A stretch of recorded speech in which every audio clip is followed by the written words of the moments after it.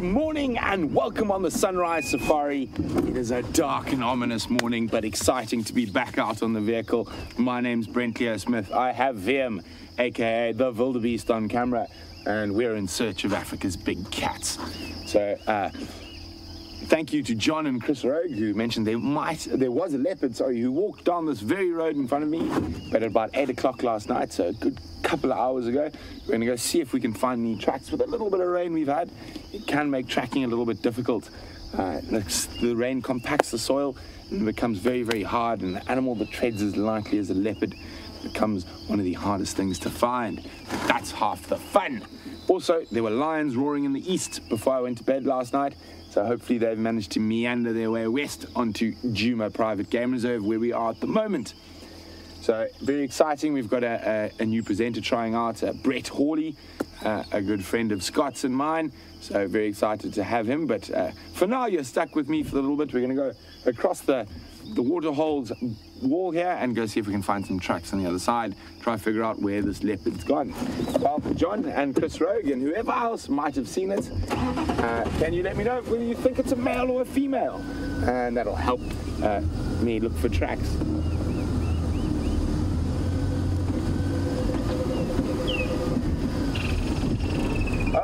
So there we go. Before I even asked, Chris Rogue says she thinks it was a male. Looked like quite a big cat.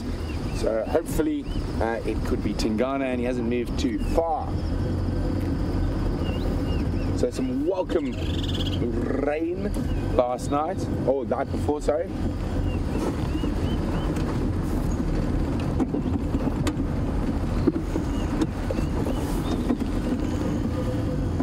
So thank you for all the concern about my well-being, and good to be back on the vehicle. Don't worry, it's just a little bout of tick bite fever, and compared to malaria, it's nothing. And I've had malaria 29 times, so it's going to take a lot more to keep me off the vehicle. So let's go out and see if we can find some cats. Well, those are impala, those are not cats. So, for those of you who might be new, and we haven't been doing too much in the dark, I won't shine my lights on an animal like an impala, and I'm also going to turn off my lights as we go past them. And there's a very important reason for this. So your nocturnal animals, their eyes are designed in a different way so that the light's not such a problem for them. But with your daylight animals, if we leave a bright light on them, it can blind them, cause them to be blind for up to 5 to 10 minutes. And that makes them easy targets for predators. And we are here to observe, not to interfere what happens. So you can't really see in the darkness here. There's 3 impala rams that are jogging along. They are making, a bit further away, so they are making it a little bit difficult for me to see tracks. And let's have a look. The ground's quite hard, but let's have a squiz.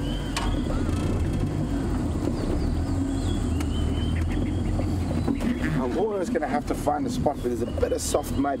The road's very hard at the moment, and obviously in this low light, even these wonderful lights we have, it's going to be quite difficult to see a track.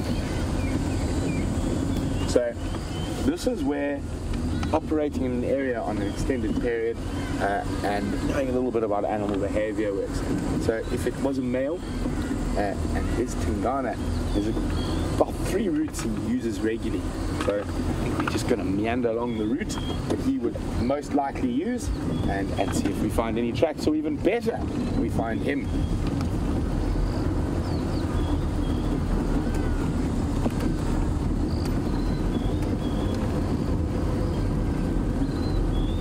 So from one bee to another, guys, it'd be nice to Brett. It's his first drive, and so let him introduce himself to you. So we're going to go across to Mr. Hawley, and so he can bid you a very good morning.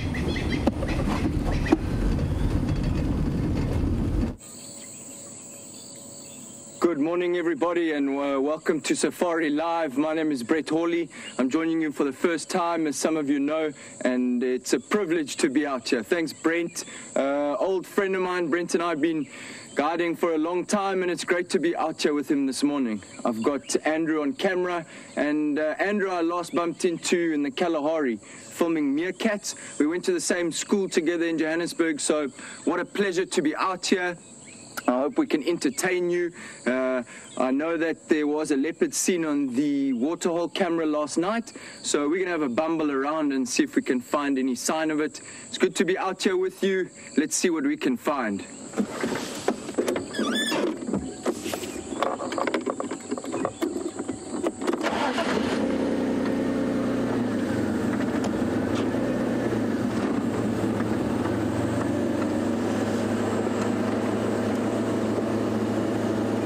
I know it is difficult for everybody. I'm Brett with a double T. I'm rocking it with Brent Leo Smith with a BRENT. It's the double B's on drive this morning. It is going to be confusing for you all out there. That was a comment from Gene. So thanks, Gene. You can just call us B.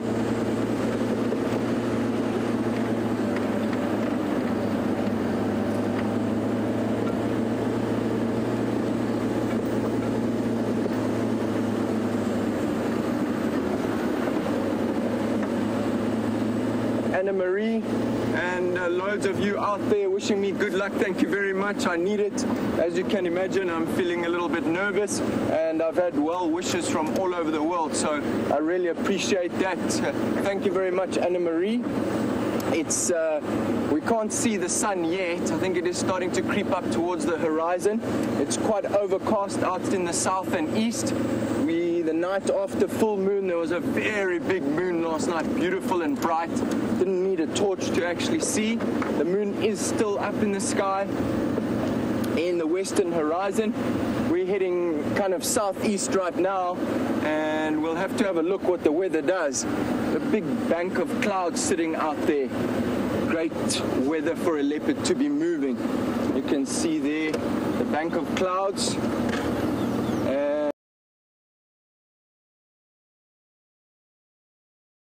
Color.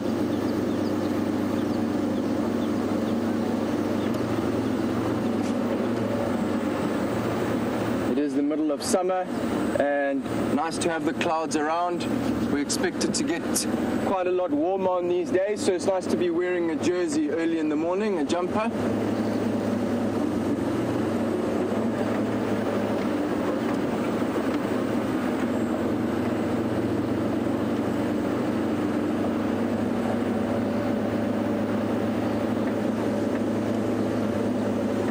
James Richards, thanks very much for your message on Twitter. You're right, the big catch do bite, and thank you for being nice to me.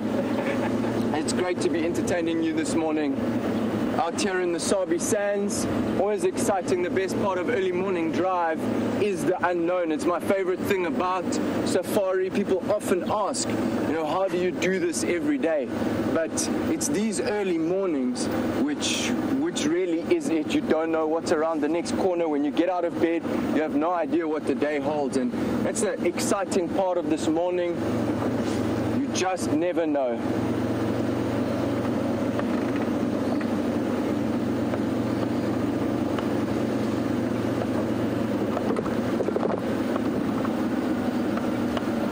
So we're here crossing this drainage line south of the dam where the leopard was seen last night. As most of you will know, leopard's favorite places, these dry riverbeds. We're going to have a look around here and see if we can't find any sign.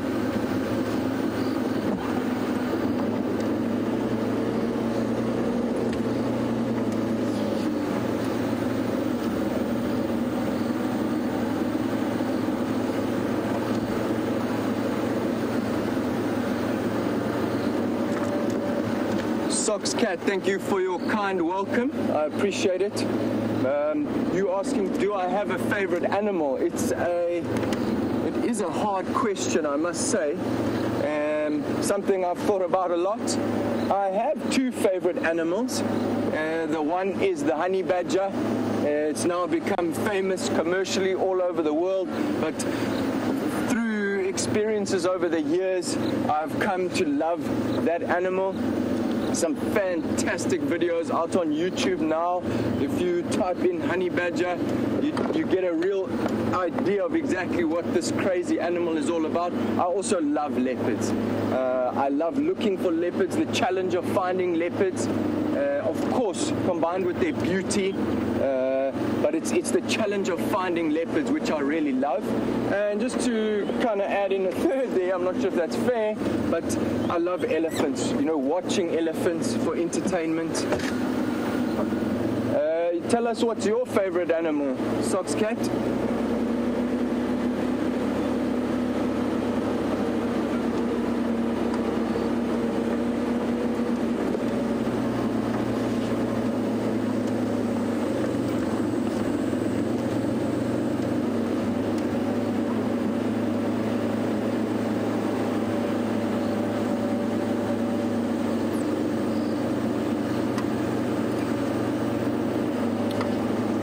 Lucy and Julia, thanks very much for sending your questions through. Keep on sending them from all over the world. I think you're both in the United States.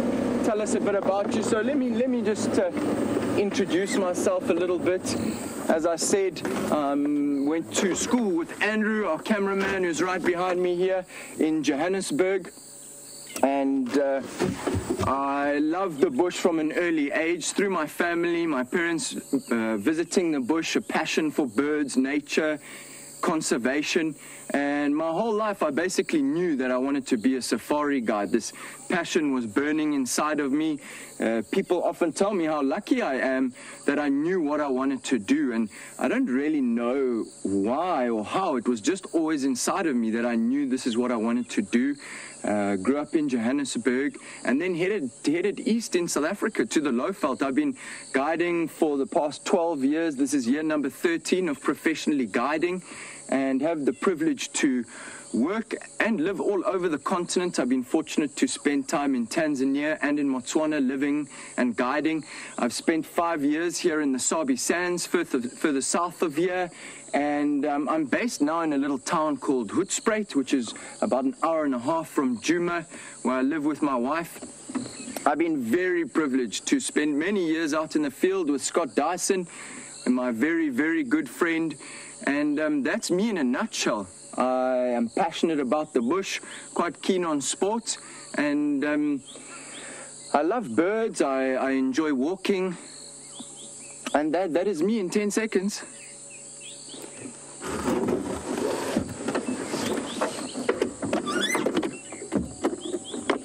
So no sign yet of the leopard. We're going to keep bumbling around and see what we can do.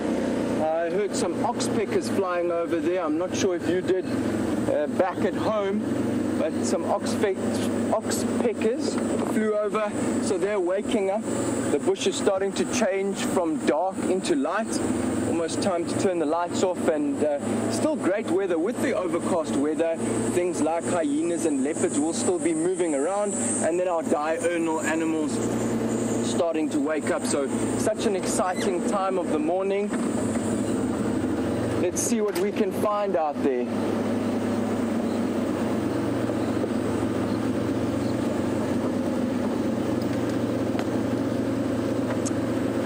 Ladies and gentlemen, thanks for joining me. It's great to be out here. I'll see you in a little while. We're going to link over to Brent, who's at Buffelshoek Dam.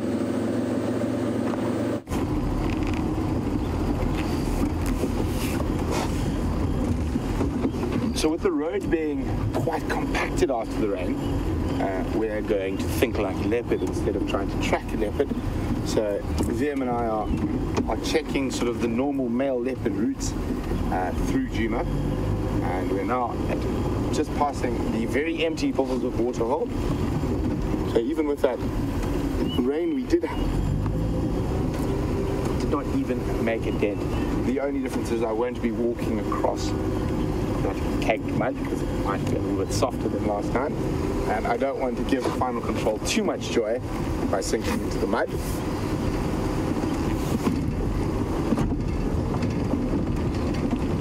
So just an update for those who are not sure, the Inkahuma Pride have made another buffalo kill, but unfortunately it's beyond our Travis area. But happy fat lions, and hopefully they'll be coming back to visit when they finish that buffalo.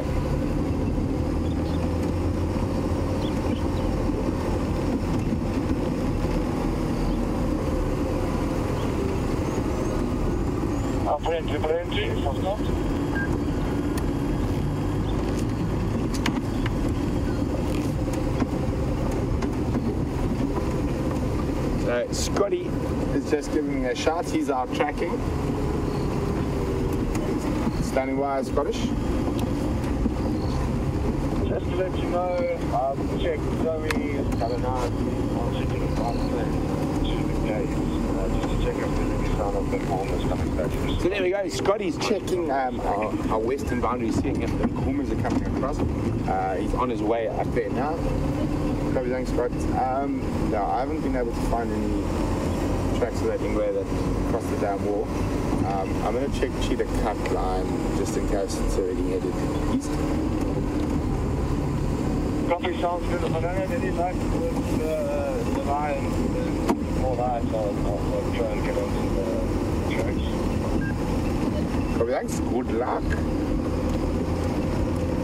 So there we go. Scotty is checking, see if those Nkahumas have been very fast eaters and greedy and have managed to put a buffalo in their bellies in a day and be on the move again. It seems like finally the Nkahumas have realized that there's sort of no lion competition in this area, and all of a sudden they're back, and all 5 girls, which is great. When I saw them, there were only 3. And we've got some jokers out there who says, I wonder if the Birmingham boys are going to find the other B boys, which is obviously Brett and Brent, just to confuse matters. And hopefully they do find us. I could do with a male lion or 2 in my life at the moment. Just as long as Jamie doesn't get jealous.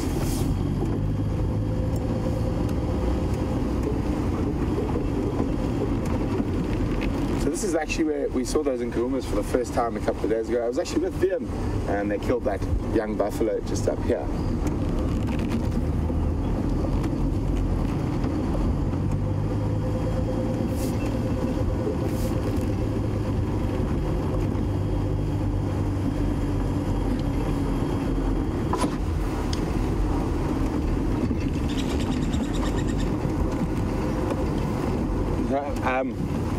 Mike in Florida would like to know what caused me to get malaria 29 times. Mike, mostly my stupidity.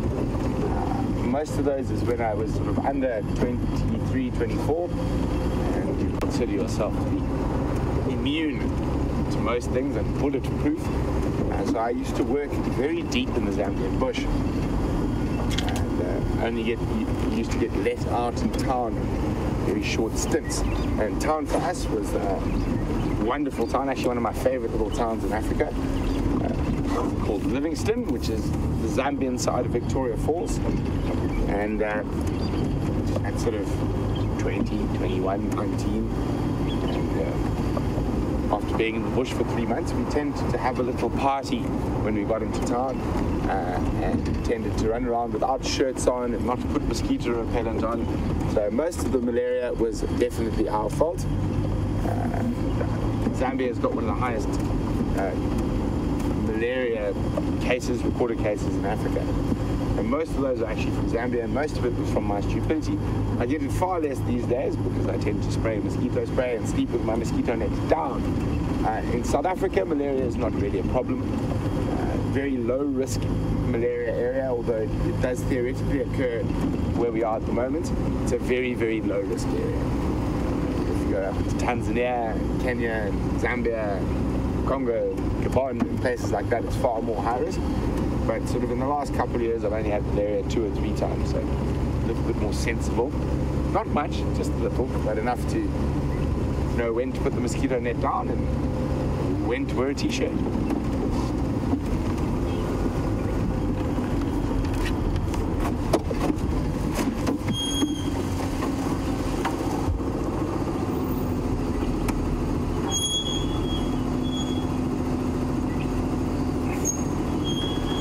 There are male leopard tracks here, and I'm not sure where that looks.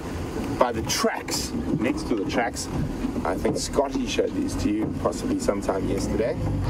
And they've been circled, but I can see the footprint. So there's Scott, that's a Scott footprint there in the light. And a leopard track to the left. Put the light on the track. As they don't. There we go.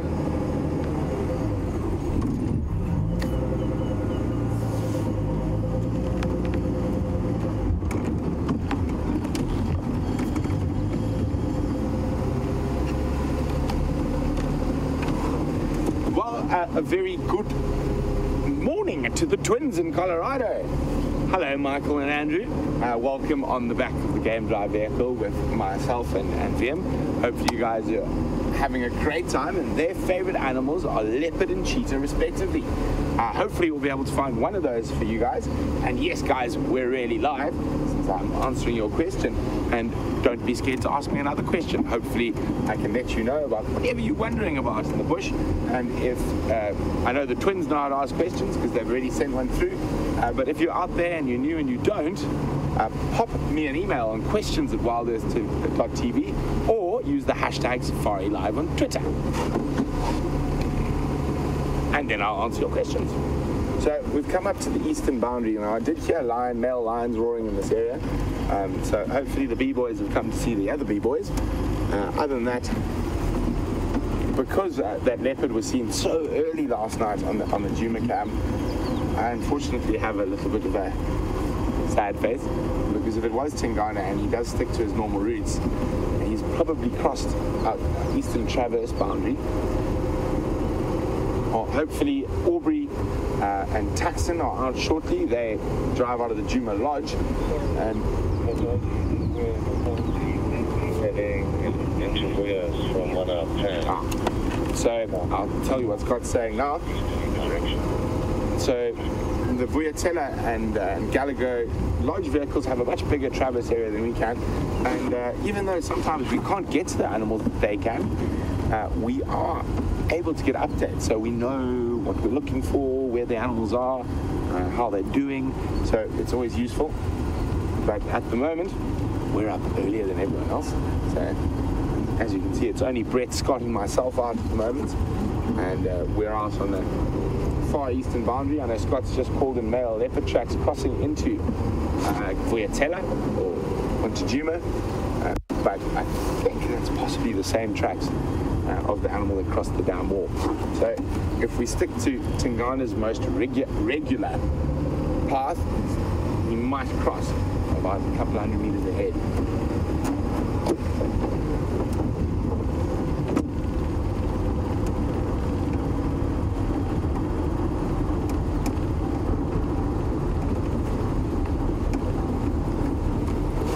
So I'm sure there's a little bit of confusion. Jill's very worried about, are one of us leaving? Why is Brett here? And is he taking anyone's place? He's not, so your normal presenters will stay as we are. We are just looking to expand slightly, so it's always good to have a pool of great presenters to call on. So we're going to be testing quite a few presenters in the next couple of weeks, so be nice to them, guys. But so don't worry, none of us are leaving. And speaking of new presenters and testing them, let's go test out Brett.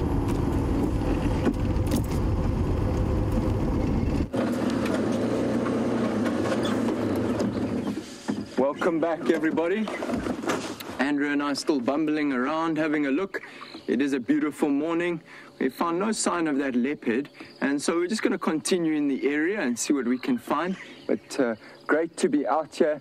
The dawn chorus, the birds are slowly starting to call.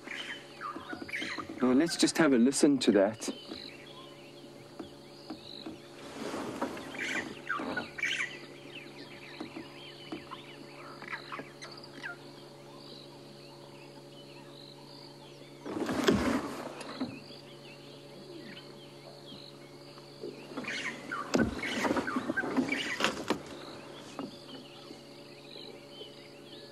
Mary in Michigan, great to hear from you. Thanks for sending through.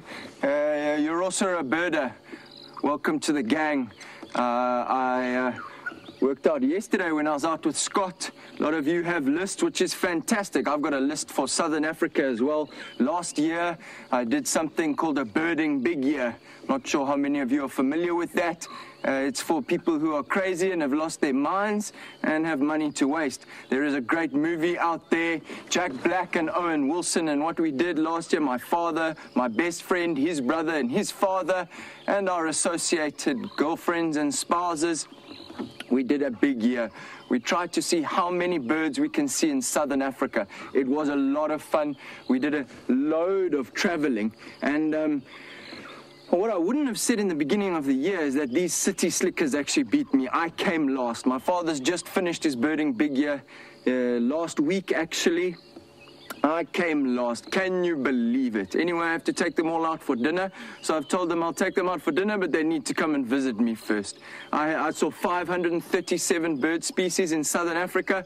My best friend, I taught him everything he knows. He saw 578 bird species. In southern Africa, at the moment, there's about 958. And it was an amazing effort to see that many birds in southern Africa. Mary, I hope I can find you some more birds this morning. We had the Burchell starlings calling when we went quiet there. The Burchell starlings. Let's just have a listen. There were a couple of Burchell starlings that flew across the front. I think you saw them. Another one flying across the top of your screen.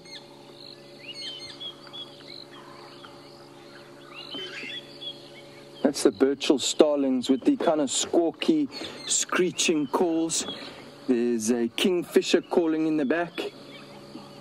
Andrew's up onto the dead tree. There was a Burchell starling there. There was a starling, darlings. It's now flown off. The Burchell's starling. You just kind of slide forward. There's an oxpecker, which many of you are familiar with, sitting on the dead tree to our left here. See if Andrew can get in there. Is that okay? Yeah. So Andrew's going to slowly go into, red-billed oxpecker, and that could be his home, actually. The Burchell starling and the red-billed oxpecker are both hole-nesting birds, and they both use natural cavities.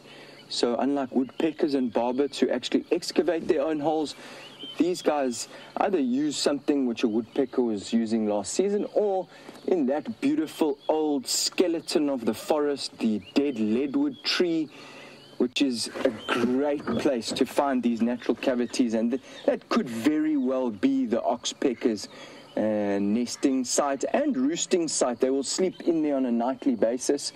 Many birds just build nests in order to breed, but these red-billed oxpeckers actually sleep in their nest every night in a natural cavity. Now the problem with a natural cavity is like that is that they are very, very popular.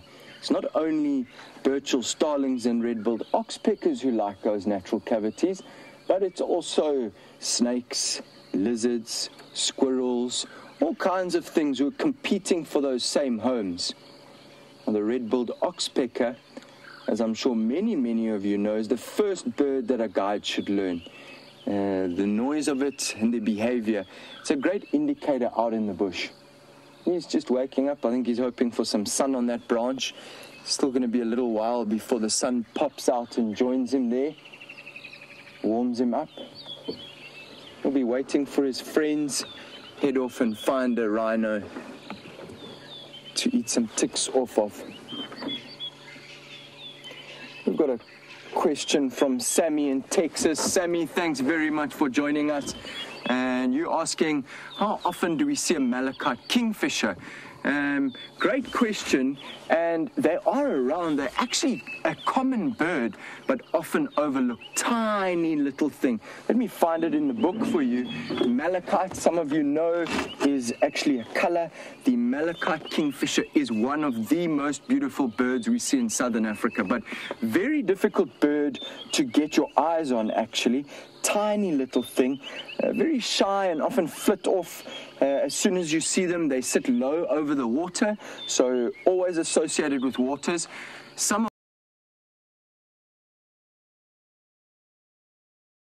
of them are actually not fish eaters, not piscivorous. Let me just find the kingfishers in the book here. And the other half do eat fish. So malachite kingfishers associated with water. and very, very similar to the pygmy kingfisher. Pygmy kingfisher's got some purple on the ear. Here I've got the book out, and you'll see in the top right is the malachite kingfisher. Such a beautiful bird. The book here saying 14 centimeters, 17 grams. Tiny little thing with the most beautiful coloration, lovely red beak, associated with waterways. They sit kind of 2-3 feet above the water. As soon as you come near them or on a canoe, they fly off. Very, very fast flyers. Difficult bird to get a picture of, and the most beautiful. We don't see them often. We see more the pygmy kingfisher in this area, though the pygmy kingfisher is a migrant, and as it says here, the pygmies are breeding intra-African migrant. This is the pygmy kingfisher over here with the violet cheeks, and that's the main difference between the two birds. They're very similar in color. Pygmy kingfisher is an insect eater found further away from the water and in our broadleaf woodland, and the malachite kingfisher found around the water. So apart from the violet on the cheeks, also if you see a small tiny little kingfisher near the water, you could guess it's malachite, and away from the water you could guess it's pygmy. In our winter down here in the southern hemisphere, you see a small kingfisher, most likely the malachite, because the pygmy kingfisher has then flown north up towards the equator. He's only down here for summer. They're around right now. Such beautiful little birds, and so interesting that one kingfisher just eats insects. That's them.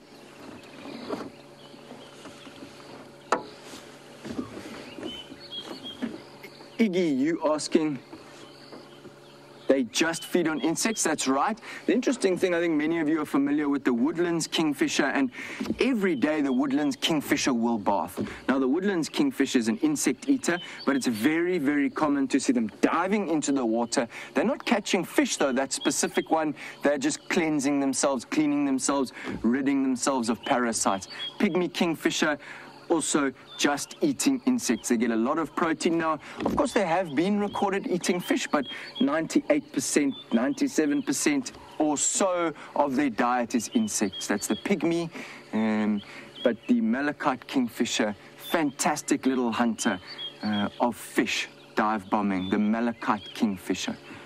We're going to carry on a little bit, bumble down the road. And we're going to go over to Brent, who has found some exciting tracks. Let's see what he has. Over to you, B man. So, we chatted about lions roaring last night, and here we got the tracks of, it looks like a single adult male lion. And unfortunately, these tracks are leaving our Travis area. But if for every single set of tracks that leaves, one must come in. So, definitely part of the Birmingham boys, so they are around, and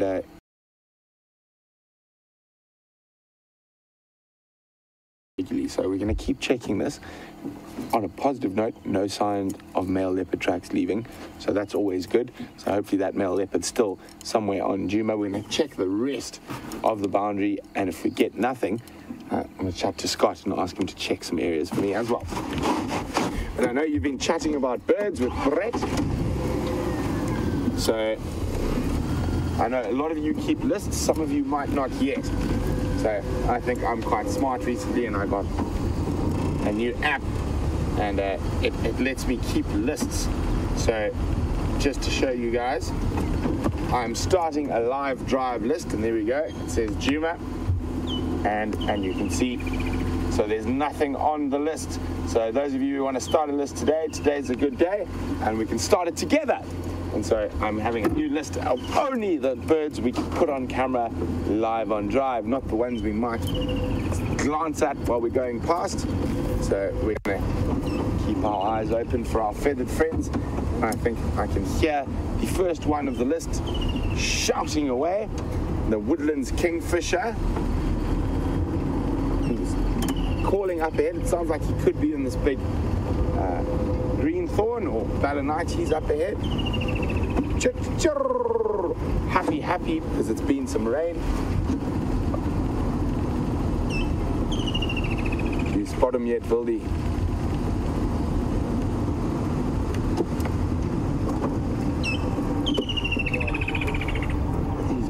wind, actually, it sounds like. Just need to be on the radio for a second. Oh, no, he is in this butternut.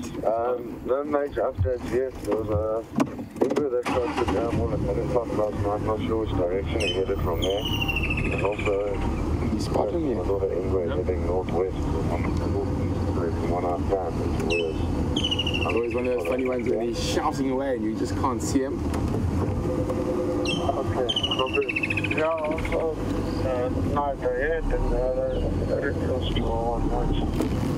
I'm not sure whether it will find a crystal by driving now. Anyway, we'll keep going, see if we can find another one. I did something. Find an easier one. An easier one, there we go. There are quite a few around, so get ready with those lists. And you know what? Let's start on a more challenging species. Why? Let's not start on one of the more common ones. Let's start on the more obscure. Okay, copy. Just to let you know, there's one guy taking it.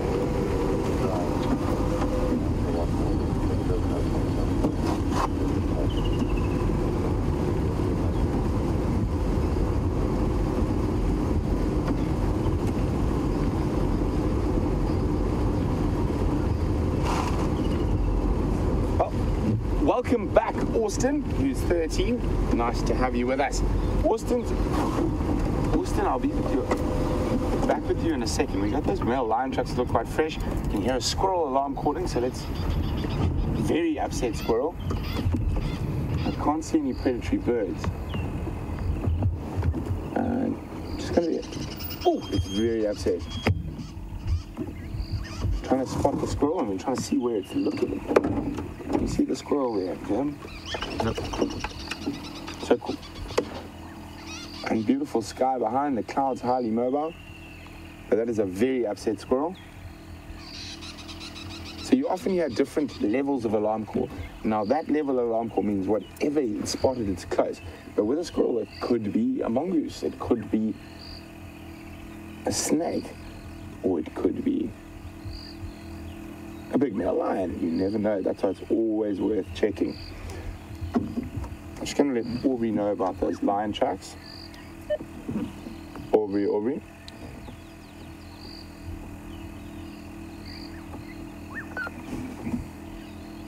I'm on the ghost. Morning, Aubrey. It's Brent here. Just to let you know, there's Wanuna and Ngala and Gonzo that cross east at Central Junction, Cheetah Cut Line. Now the squirrel's gone quiet. Let's just sneak on a bit, and while we do that, we're going to answer Austin's question. So Austin's wondering about male lion coalitions or prides, and Austin's saying, well, are there others apart from the Birminghams that we see? So at the moment, Austin, no. There is a possibility we might see the Salati males from time to time, but what happens with male lions is they can control such a vast area. You can have a group of male lions, like the Birmingham boys, for example, are able to control such a vast area. They can have 4 or 5 different prides of females within that area. So for now, with the Birminghams taking over, it's unlikely we're going to see other groups of male lions. But again, that can change in a heartbeat. That's the joy and heartbreak often of the African bush.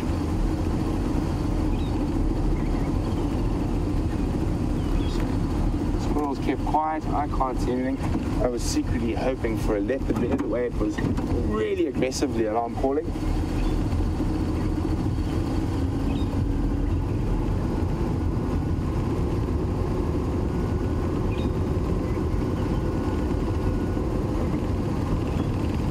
Beautiful fresh morning after the rain. The dust's down. It's a very clear, crisp morning.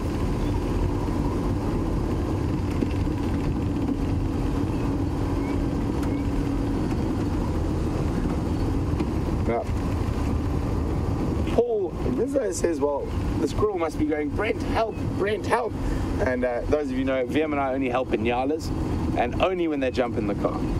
But no, it's an amazing thing. I really wish I could speak squirrel. I have worked with some incredible trackers over the years, and one tracker in particular, James, has actually also worked with him. And speak squirrel. He'll tell you whether a squirrel's alarming at a bird or a leopard. And I can tell you whether it's upset or sort of upset or not so upset. But a guy by the name of Renius Mhlongo can literally say, it's a leopard, it's a lion, it's an owl, it's a battalier. You can actually almost, oh dear. Oh no, it's not, it's only a hyena, thank goodness. Thought it was. There's some hyena tracks. All along here. It's always important to check these hyena tracks there and there. It's always important to check these big intersections of roads. They are often thoroughfares for a lot of the cats. But so far so good, no leopard tracks leaving Djuma.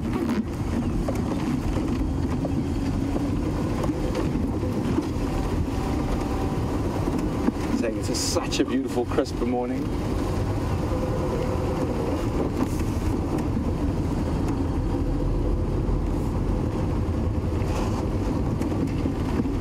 Chatting about squirrels, Mike in Florida is wondering, have I ever seen a leopard chase a squirrel up and down a tree? Mike, I have many times. Oh, excuse me. Normally it's leopard cubs or youngsters, and while their mom leaves them, they entertain themselves by chasing everything. Squirrels, testiculars, waxbills, Franklin, dwarf mongoose, and I have seen young leopard chase a squirrel up and down. Fortunately for the squirrel, most of the time, the leopard's experience pays in their dividends for them, and they manage to disappear down a hole before the leopard can get to them.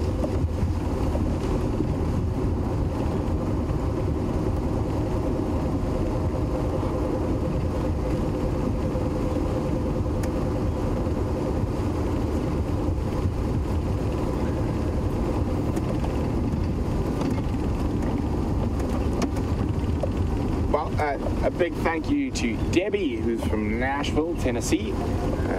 Says, she's glad I'm feeling better. Me too, Debbie. I feel remarkably well now. And she's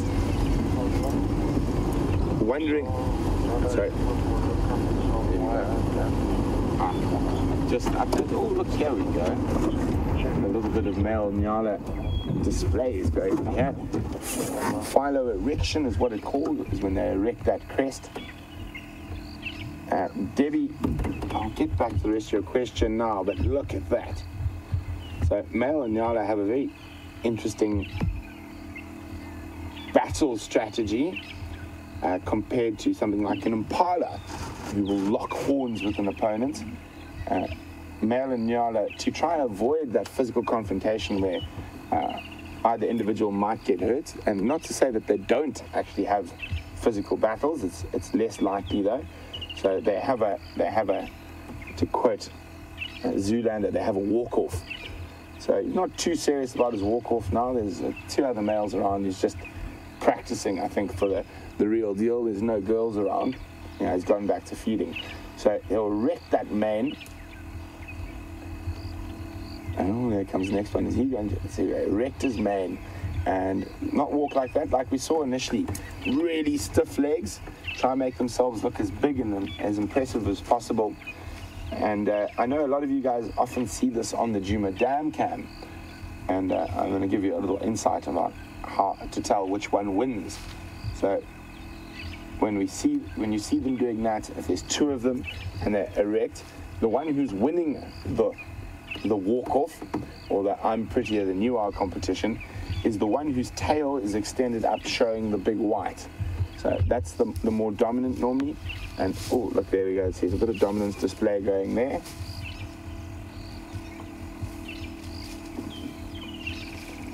So in Nyala, unlike a few animals, are non-territorial, and you will find groups of males together.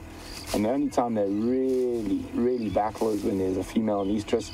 But there is this constant hierarchical displays like we're seeing at the moment. You see that scratching of the ground, pawing. And that is a dominance display over the other male who's closer to us. Also, putting his horns in a tree and shaking it about, another sign or display of dominance.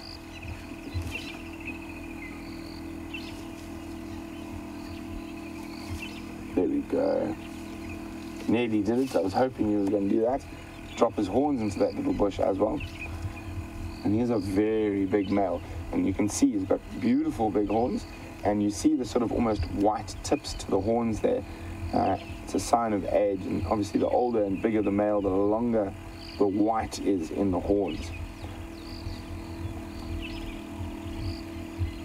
And for those viewers who might be a little bit new, occasionally people have been known to do the Nyala dance.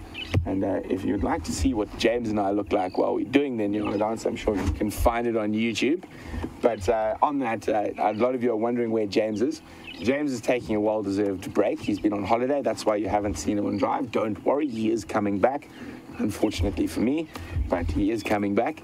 And he'll be back in a couple of days, actually, probably about a week or so, and James will be back on the drives with the rest of us, and he can continue to torture me, and I can continue to torture him.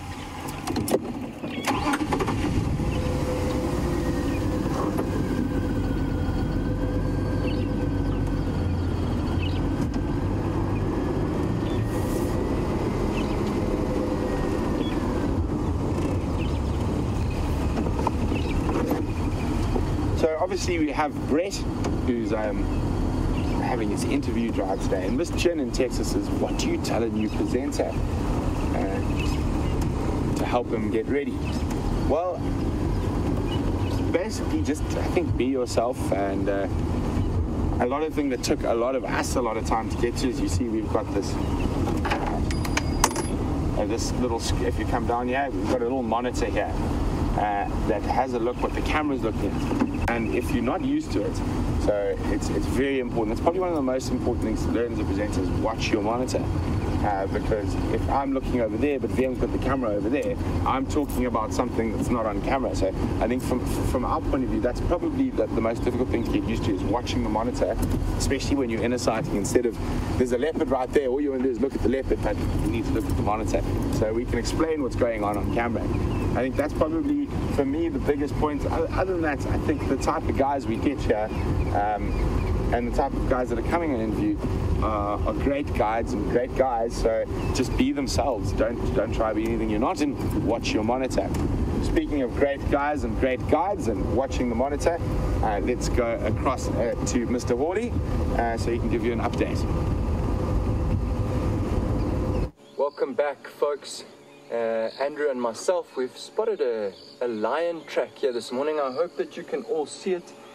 Right in your screen is the paw print of a lion here going down the road. So I've just had a look about the last 5 minutes, trying to work out how fresh is it, how many lions are there. I'm sure many of you at home now are wondering, how do you know how fresh a track is? Now, the interesting thing this morning is that we know it rained the night before last. So what happens the night before last is that everything gets wiped away, a clean sheet. Any tracks that we see on the roads this morning and yesterday, we know are from pretty recent because of that rain. So what also happens after the rain, though, you think it's very easy, but the sun comes out yesterday and it bakes the ground. Further around the corner here, where I was looking, you can't see a single track, and that's because the ground has been baked hard. After the rain, the sun comes, gets very hard. Anything walking on top doesn't make an imprint. We've got some very nice soft sand, and we've got what looks like a single lion track here. It is very difficult. What we've done with the vehicle is position it facing straight into the sun. That's the best way to look at tracks, to put the track between yourself and the sun. I'm just going to remove this leaf here, hopefully not disturb it too much. You can have a look in the lion's tracks. We have 4 toes. There's a toe over there, and there, toe over there, and there. 4 toes. I'm not very good at drawing. It's not one of my skills, so bear with me here. And then in the back of the pad, some of you might know, a lion has 3 lobes. Now outline the back of the pad. There's 1 lobe there, another there, and a 3rd lobe there. Lions and leopards have 3 lobes. So that's pretty much the lion paw that we're looking at. It is definitely from last night, from what I've seen. How do I know that? What I'm looking for is other animals, other creatures having walked on top. further down this road, there are hyena tracks which have walked on top of this lion track. What does that give us? It gives us a bit of a timeline. Also in this frame over here, we have hyena tracks. There's a hyena track over there, and there's a hyena track over there. That track is headed towards the sun in the eastern direction, and this track here, this hyena track, is headed in a western direction. So quite interesting. I'm just going to draw an outline of the hyena track here. Also 4 toes showing in the track. The toes are a bit of a different shape, more crescent shape, and the line's round. The difference really lies in the back of the pad. This is quite soft sand, and it doesn't show that well, but there's 2 lobes in the back of the hyena pad, and there's 3 lobes in the back of the lion pad there. Quite a nice size difference. We've got a lion track there and a hyena track there. They're both going in the same direction. They both walked here last night. Further down the line, we get this animal's footprint on top of this lion's footprint. So I know, okay, the lion walked before the hyena. If I walk further down and I find something like a civet track or a bird, let's say I find a dove track. Now I know a dove is a diurnal animal, and that's going to tell me, okay, the dove only woke up probably in the last half an hour, started moving once it was light, so the lion moved here before it was light. Looking at these tracks, I'd say it was during the middle of the night. I only see tracks of one animal, which is quite interesting. It's difficult to gauge the sex of this animal, but it looks to be a female. So what we're going to do is wander down the road a little bit and see what we can find further to tell us a little bit more. See if we can find where this animal has walked and what the further story is. Nice for all of you to see me out the vehicle. I am taller than Scott, and let's see what we can find down the road. See where these tracks have headed to.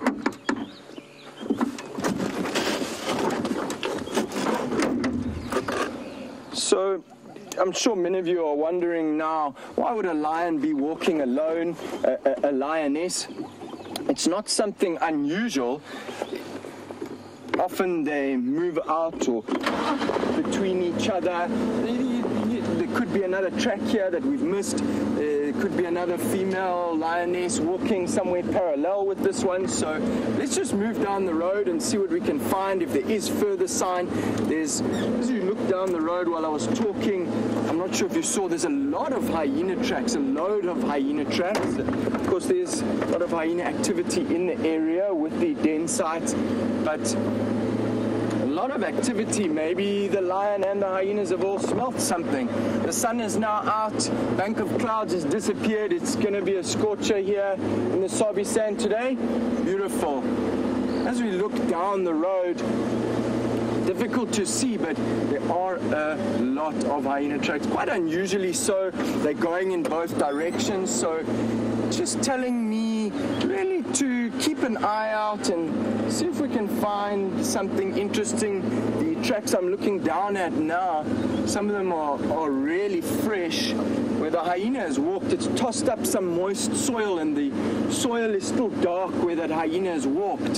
So he walked there this morning. The hyena tracks are going in both directions. Of course, we don't know, did the hyena come this way first and then come back east, or was it the opposite way around?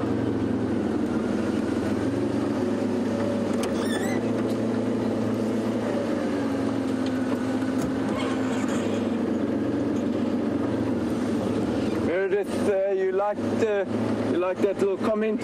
Although I'm taller than Scott, he can do a couple more push-ups than me, but only a couple more.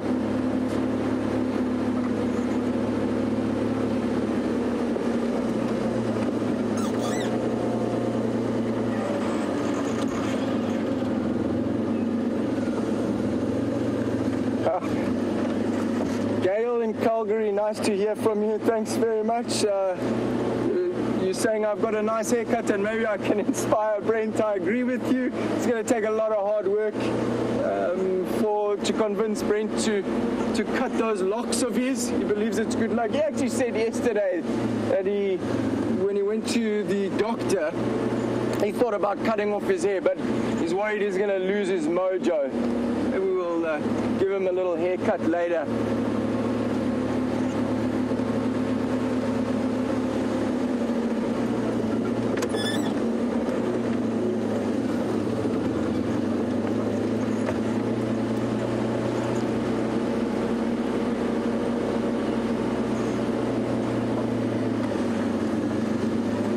Hi, Joyce in Pennsylvania. Thanks for checking in. Thanks for sending through your question. Just an update. This one set of lion tracks is still headed along this road straight towards the sun. Joyce, you're asking, how do I know Brent and Scott? Well, it's a very small industry. We always say it's a small world, but I'd hate to paint it. Brent and we were talking about it last night. We met probably about 6-7 years ago. I went to a new lodge for an interview. Brent was there, and Brent took me out. I don't want to lose concentration here at this junction, so we'll just stop, and then I want to have a look at those lion tracks. And Brent took me out, and he had those locks of his. They look just like they are. I actually bought him some scissors yesterday, so maybe we'll cut it. And he took me out for an orientation drive. It didn't take me 30 seconds after I met him to know this is the kind of guy I want to be with in the bush. I'll never forget, he got out, we drove along the Mozambique border of Kruger Park, got out and followed a hyena drag mark. And that was the first few minutes that I met Brent. We followed where a hyena had dragged an impala for about 3 kilometers through the bush in the Kruger National Park. So ever since then, it didn't take me long to know this is a guy passionate about the bush who I can hang out with. So ever since then, Brent and we live in the same small town. It's hard to miss Brent in the shops there, and we hang out a lot. We have the same interests and likes.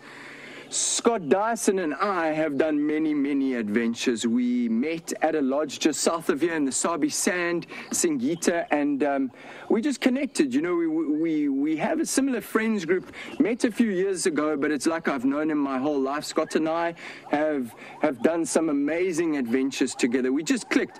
I think it's probably because he knows I can rugby tackle very well. Scott is an amazingly talented sportsman. We have the same interests, passions, and it's been amazing to actually have Scott here yesterday afternoon. I just want to thank him, for prepping me for this and getting me into it, giving me a lot of advice. Scott and I have been to the Kalahari, the Kalahari National Park, always looking for animals, tracking, taking photographs, having adventures.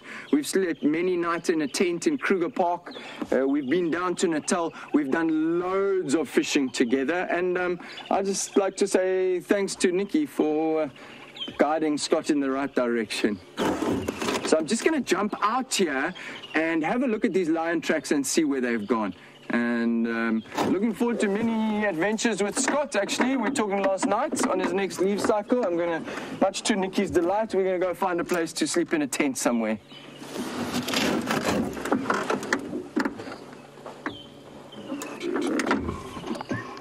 It's really hard to see this track. The sand is soft here, but the male lion track looks to be coming across. When I compare it to I'm not sure if you can see this hyena track here. No, you can't.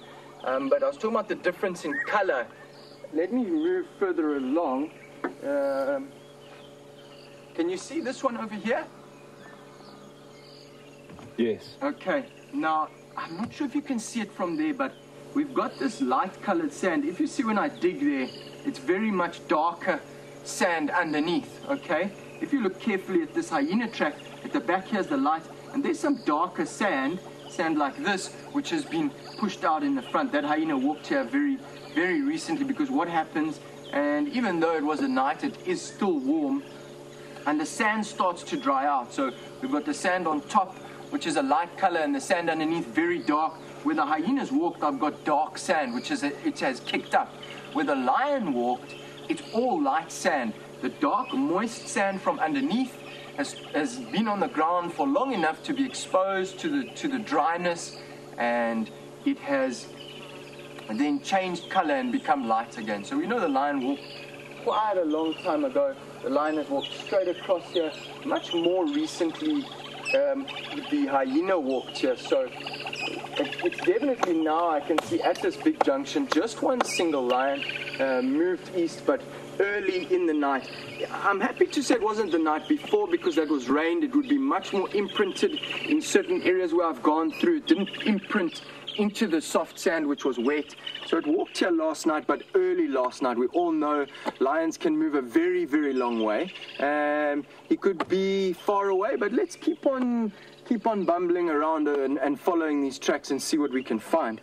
I just want to check with Andrew that I'm not going to drive into the wrong place, not being that familiar with the cut lines. You are going to drive in the wrong place. Okay, perfect. So it looks like this lion has gone east onto a neighboring property. We'll just update them and let them know. Come through Juma last night. As I said, I'm guessing it was a single lioness. Of course, I could be wrong. And off she goes, possibly to join the Nkahuma Pride, or could even be a nomadic animal. That's the beauty of being in an open system like this. You just don't know. As I said earlier this morning, you don't know what's around the next corner. And although many of you are very, very familiar with the lions and leopards around here, you just don't know. A nomadic lion could pop up, could move through this area last night. A cheetah could pop up. That's the excitement and the beauty of being part of the Greater Kruger National Park. So off the lions go east. Nice to see the lion tracks, and let's bumble on.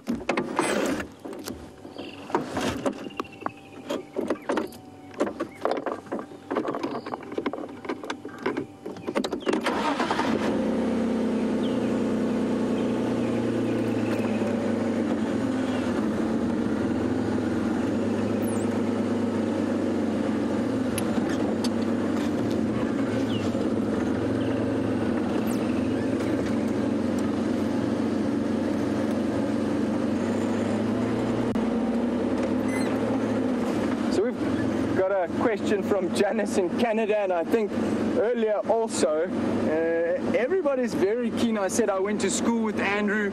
It's fantastic to be out here with him, and just amazing that I did last bump into him. I last saw him at school 13 years ago, then in the Kalahari filming Meerkat, and here we are following lion tracks down the road in the Sabi sand. Anyway, everybody wants to know how I know and all the good stories about Andrew, Scott and Brent. Unfortunately, this is a clean show, lots of children watching, and I can't give away any secrets about Andrew.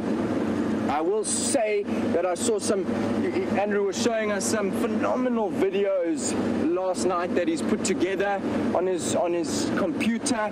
Obviously, you all know, because you can see him film, how talented he is, and that whole editing side of things is just incredible. I know he knows how to use a computer, and it was amazing to see Andrew and what he's done last night with the editing of their trip, videos of their trip to Zimbabwe. Unbelievable. And again, drawing is not one of my skills, and neither is playing on a computer, so it's amazing for me to see these guys put this footage together. So no nasty stories about the boys on the first morning drive. I'll maybe next time.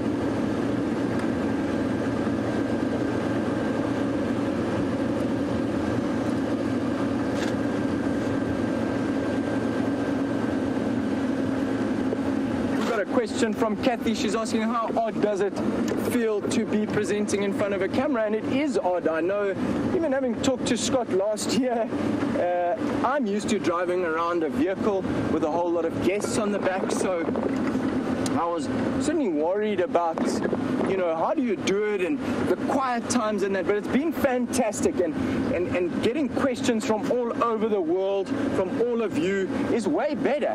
It's basically like having 1,000 people on your game drive rather than 6, so it is something to get used to. I hope I'm looking at the camera nicely. I'm lucky to have a nice message from Scott above the lens, and Andrew behind the camera, and Nikki in my ear. So it does feel different, and different to having people on the back. It takes a lot of getting used to. I'm not used to being in front of the camera, and it is kind of awkward, but it's fantastic to have you all here on Game Drive. It's something I've been excited about for a while, and it's a pleasure and a privilege to be driving you around the Kruger National Park and having 1,000 people from all over the world on the back of the vehicle this morning. So thanks for your question, Kathy. I hope that explains it. It feels kind of awkward, but I'll get used to it. Okay, the sun is now out. Woodlands kingfishers are calling.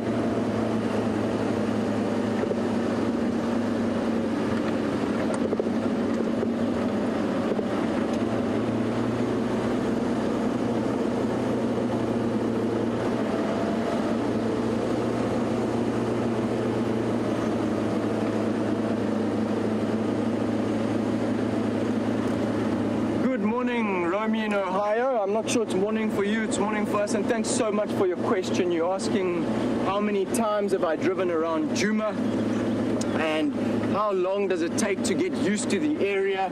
I'll say one thing, there's nobody is ever lost, just temporarily disorientated. I have not driven around here many times, but as I mentioned earlier, I have been guiding for 13 years, a lot of it in this low-felt area of South Africa.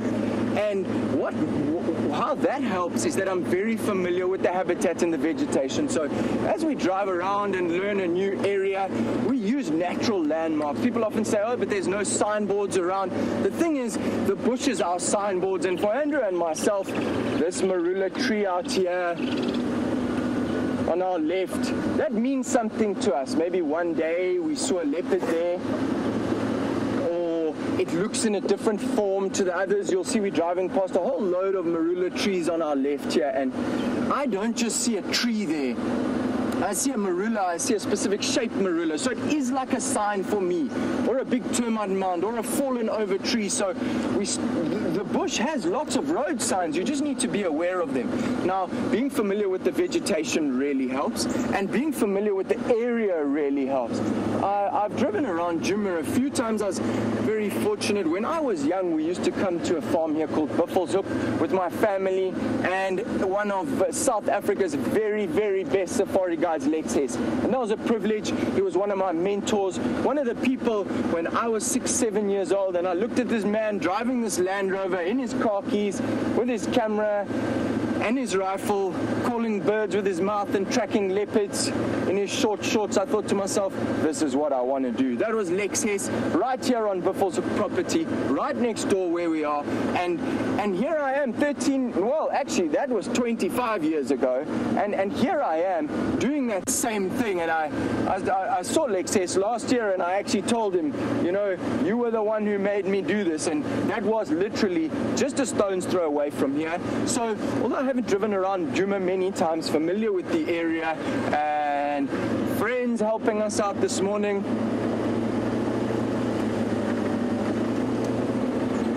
So, some of you know Lex Hess, and a mentor of mine, someone who influenced my guiding career, and I know a lot of you are very familiar with the roads and the area, so feel free if you see that I'm driving into the wrong place or I'm lost, let us know, please, or give us a little suggestion, let us know where to go, or area you'd like to check out this morning. I need you to help me with the directions. Let's go over to Brent and have a look what he's up to.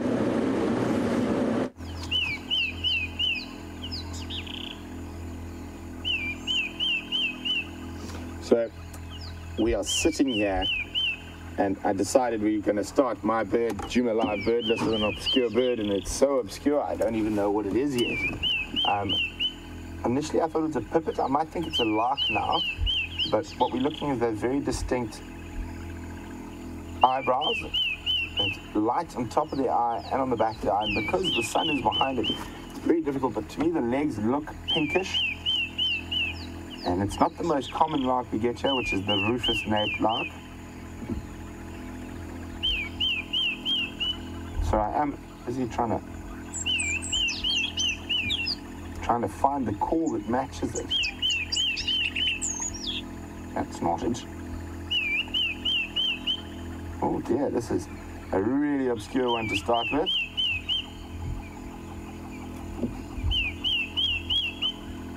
So if you guys have any ideas what this little lark might be, it's either a lark or a pipit. It's got a very pretty call. I'm thinking it's more of a pipit than a lark would be my guess, a bit taller. Now, it's very difficult to see some of the legs, and legs in these birds is a really important sort of distinguishing factor, whether it's got dark legs or pink legs.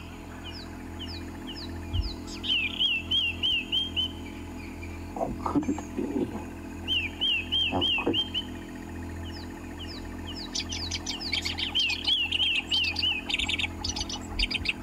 This is a So I'm listening to this now, trying to.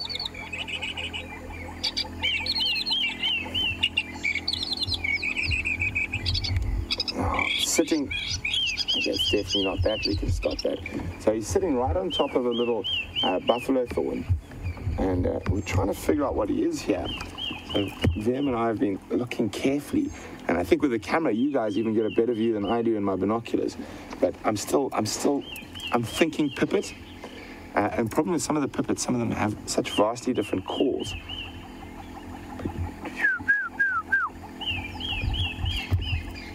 Almost maybe a monotonous lark. Maybe my larks are a little bit rusty, so let's try a monotonous lark. Because you think about it, is that call a little bit monotonous? A little bit. It repeats himself quite a bit. That doesn't sound anything like this, does it?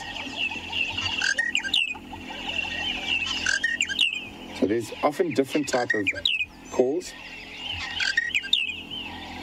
So this is the call from the aerial display. Which is not what we want. So just now there'll be the call from perched, and that's what we want.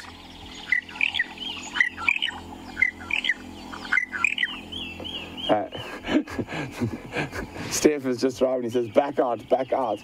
So Steph, you can hear that audio in final control. What do you think it is?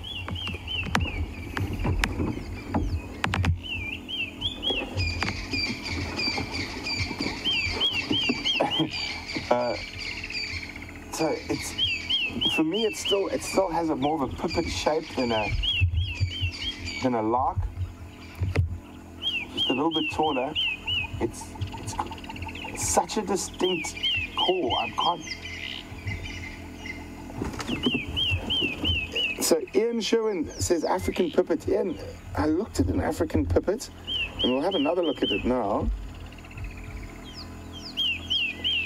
But the call for me for an African pipit is, I mean, if we could just see the leg color, and I'm thinking it's pinkish yellow. So African pipit is actually what I went to first. It does have the streaky breast, and it does have that sort of white moustache. Now we're trying to look. If we look at the tail and the outer tail feathers. Again, this light makes it quite difficult. So we're trying to see for an African pipit. Oh, and he's gone.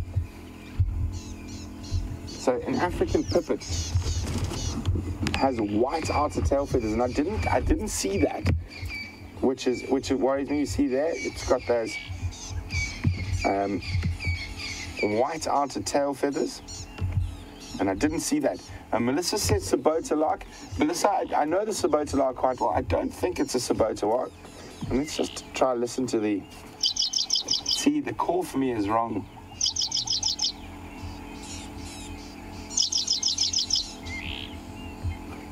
Is there that? Well, it's going to have to remain a mystery for now. We're going to keep going. So how's that? The first bird we decided to put on camera for my new Juma list. I can't even identify. But that's what excites me about being in the bush every day, is that you are going to get stumped. And it's an adventure, it's a challenge to try to figure out what everything is. And if you knew everything and everything was the same every day, it would get boring. So, exciting stuff. I will try to figure out what it is.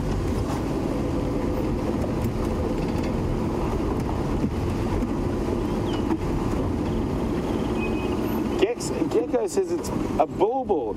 I'm afraid that is one thing it most definitely isn't a bulbul. It's just a funny looking branch in the... So just a funny looking branch in the distance there. I wanted to check. But yeah, X-Ranger said at least it's not flying away. It didn't. It gave us a really fantastic view, so it does give us a chance to identify it. The one thing we can be definitely certain, and I know some of the birders and twitchers out there will love that type of stuff. It is definitely an LBJ, a little brown job. So now and often with a lot of those little brown birds, the call is really important in identifying it. But don't worry, before the end of drive, we'll have it figured. So yeah, African pipit does sort of fit the vibe. A woodland pipit is from Siberia. Again, it fits the mold, but not being able to see the leg color is quite a thing. And a woodland pipit is a good one, Siberia. I'm definitely going to have to listen to the call. Hello, Kudus. VM, danger in front of us, VM. So there we go. We've got a female Inyala. For VM and I, definitely the most dangerous animal we've ever encountered, the tuna. And there's also some kudu. I'm just going to roll forward a bit. So we've got two of the spiral horned antelope in the same area.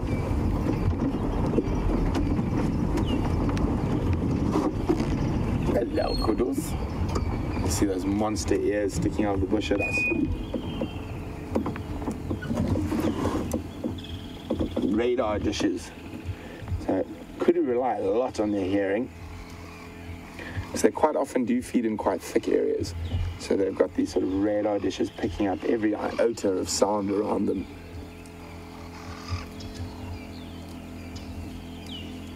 There's a little boy off to the left. His horns coming out. So all your spiral horned antelope, your bushbuck, kudu, inyala, and are non-territorial. So you'll often find groups of males together, and the only time they really come to blows is when there's a female mistress.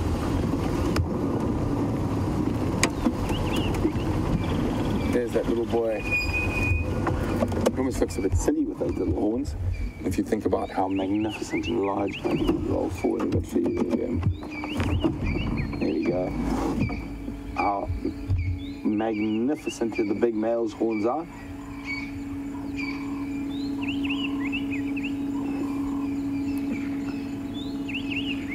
So let's leave the kudu and inyala to their breakfast, and while we do that, let's go across to Brett, who's got an animal who's as fast as James is on the sprinting track.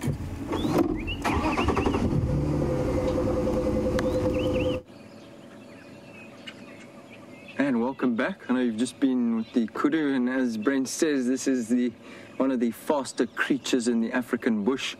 We've just found an African giant land snail. It's not something you see every day. We really only see them after the rains. I know that many of you saw a snail yesterday with Jamie on the bushwalk. You saw a beautiful one, nice and up close. So let's just have a look out here at the African giant land snail. He was a little bit shy earlier and popped his head back in, slowly popping the head around. I shouldn't say his either. Really interesting creatures. Sure, some of you might know they are hermaphroditic. So these snails, they have both male and female sexual organs. Kind of plug into, oh, there he ducks his head back in. You know, he was very offended by what I just said about him or her. Sorry, you saw the antenna just pop back in now. As I said earlier, we don't see them very often out and about, and that's because they're very susceptible to predation. And anybody who sees this guy out here this morning is going to munch them. We only see them after rains, crossing the roads, and we find their shells in the bush. When they're alive, they have this beautiful brown color on the shell. There the head pops out. Really beautiful. Interesting creature. It's hard to get a scale of how big that snail is. It's about the size of a tennis ball. It is a big creature. Look at him. Lubrication underneath, just sliding along the soil. The African giant land snail. Now, anybody like a hornbill, a jackal, even a little bird of prey, a mongoose, anybody who comes across him is going to eat him. It's a big piece of protein inside there, one big piece of meat. Not sure if any of you have found their shells lying in the bush. They get bleached by the sun and go a brilliant, brilliant white color. Very easy to see often as we walk through the bush. You see something white and you go over and investigate, and it's one of these old dry shells. There he sticks his head up, having a look around the world. Now, humans also eat them, not in South Africa. Many of the guys I've worked with, local Xitsonga people around here, they don't eat them. But people in Mozambique do. These snails can be very toxic, and that is because of all the plants that they eat. They eat a lot of toxic plants. So what the people there do is they'll find the snail, then they take it back to their home alive, and they actually let it feed on plants around their home, which they know, or they feed it on grass, which they know are not toxic. Those toxins then slowly work their way out the snail's body over a period of a few days or a week of the plants that they've eaten before that, and then they eat it afterwards. They boil it up. It's a big piece of meat inside there. The African giant land snail, escargot for a main meal. And it's an interesting creature to see because we only see them so often. You can see the wet trail now left behind by it. I don't want to disturb him now. It's taken him so long to be confident to cross the road. I'm not sure if you can see the trail that he's left behind. When tracking, you can only see it a little there now. A slug, which doesn't have a shell, leaves one solid trail across the ground. It's not easy to see on camera now, but a snail actually leaves a trail, and then there's a piece of dry, and then a slimy trail. Oh, we got a fight again. He stuck his head in. Amazing to see how he sticks his head in like that.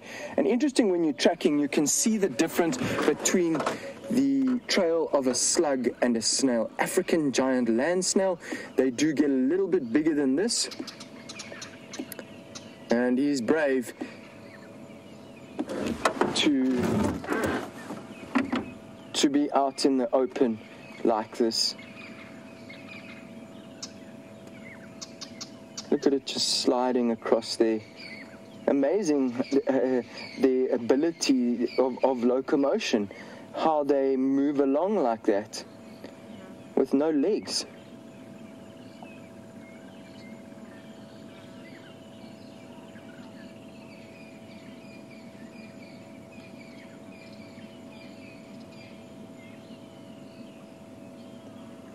We've got a question from Wayne in Philadelphia. He's saying, have you ever come across a zombie snail?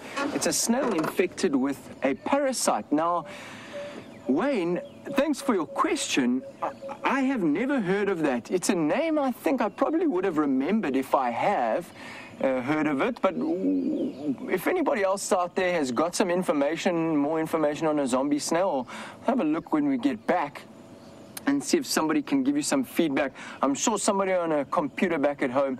What I do know, though, Wayne, and this is quite interesting, is we have a parasite which is endemic to, well, it's not endemic, but it's indigenous. So endemic meaning it's only found here, but it's not. It's found throughout the continent.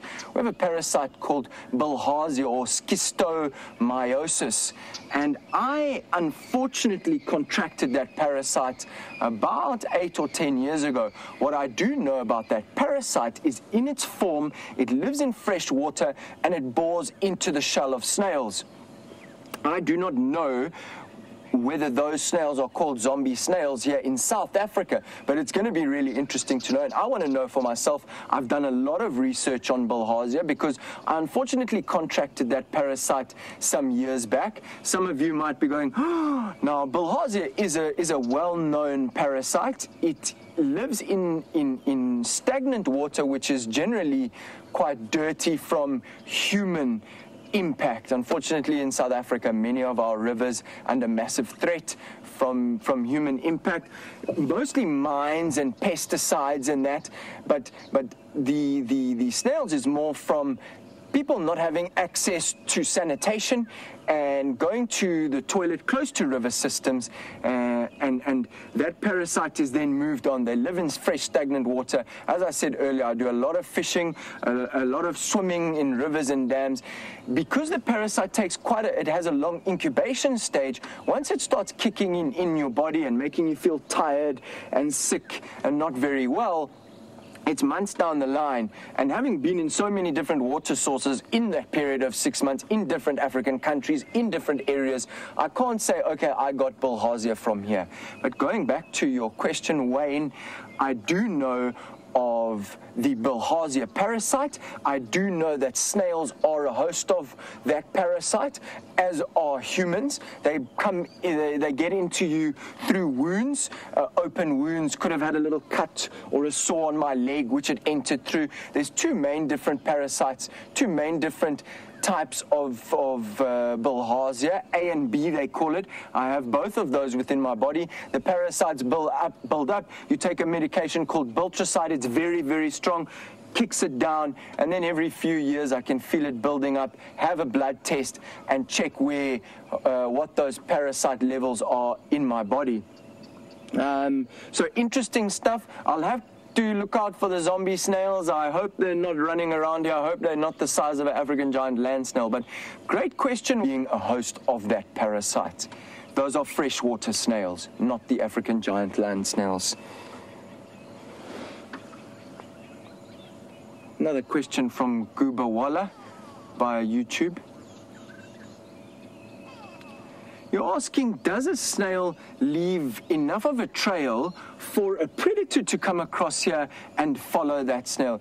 Great question. Thanks for sending through. I don't know the definitive answer, but I certainly believe that something like a white-tailed mongoose at night, or a black-backed jackal early in the morning, or even now, somebody wandering around, somebody who's omnivorous, who eats everything, who might be hungry, walks down the road and sniffs this trail, which we've seen. I certainly think it will spark some interest. I haven't seen it myself or seen it being documented, but a white-tailed mongoose scuttling down the road last night. It's a nocturnal creature. He will pick up that scent. It must certainly leave a scent. It's very sticky. He's going to smell it. He's going to be interested. Whether he knows immediately that's a giant land snail and I've eaten him before and he's delicious, it's a big meal, and starts following it, I'm not sure. But these animals are curious, they're inquisitive. A lot of what they find is through their nose rather than through their eyesight. It leaves a definitive trail. I think that these omnivorous scavengers and predators will smell it and follow that trail and find it. Now, the birds, which are major predators of these giant land snails, are going to find it by sight. They don't use smell. The yellow-billed hornbill or a yellow-billed kite or a Wahlberg's eagle who's going to come down and munch him, possibly, they're going to see it through sight. But our mammalian predators and scavengers will probably pick up that trail through olfactory sense of smell and follow that trail and munch that snail. So great question. Thanks for sending through. The little snail is now in the middle of the road, and we're going to continue. I'm just going to have to go around him and leave him on his merry way. I hope he finds some cover soon, because he is very exposed in the middle of the road. Could become a meal. So we're just going to skirt around him here. Thanks, Mr. Snail. Mrs. Snail.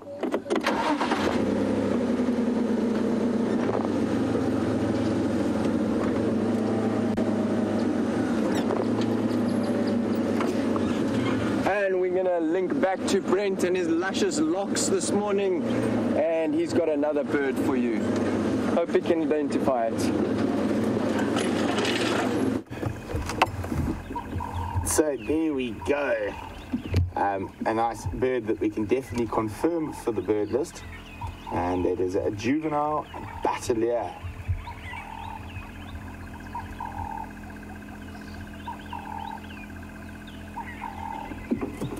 There we go. And it takes them about 8 years to get their adult coloration, and the tails get shorter as well. Oh, morning ablutions. So well spotted there, Wiem, who spotted the juvenile battalier. And there we go. That's my first official. I'm still figuring out. There we go. My first official bird on the Juma live bird list, and we go choose list Juma place Sabi Sands, the 27th of the 1st, 2016. Save. There we go. By the way, with that lark, it's very difficult to say, but if I had to sort of be forced into an answer, it would be that one there, the melodious lark. I don't need to move the screen. Is that good, Billy? There we go. Melodious lark. Remember, we saw that very prominent eyebrow and white under the eye, and also it had quite a short tail, even though we couldn't see the white outer primaries. And the main reason I say that, because that call is quite unusual. It does sound almost more like a scrub robin or whatnot, and melodious lark is a great mimic. So it could be mimicking another bird. I'm not going to mark that down because I'm not 100% sure. I'm going to have to go check your screenshots when I get home and have a proper look and see if we can figure it out from there. And hopefully before the end of today and on the Sunset Safari, we can add that for sure.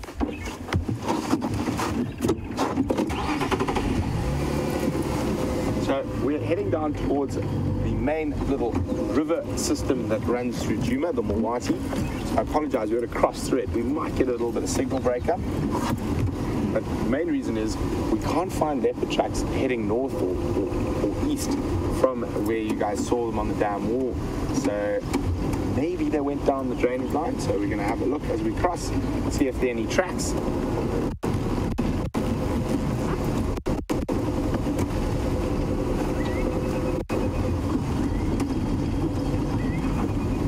Going to cross the drainage system quickly.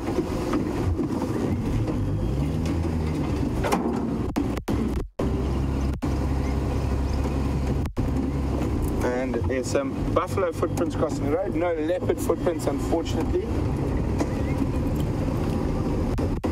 So a very warm Safari Live welcome to Wilski. Wilski is a new viewer and like to know whereabouts are we. So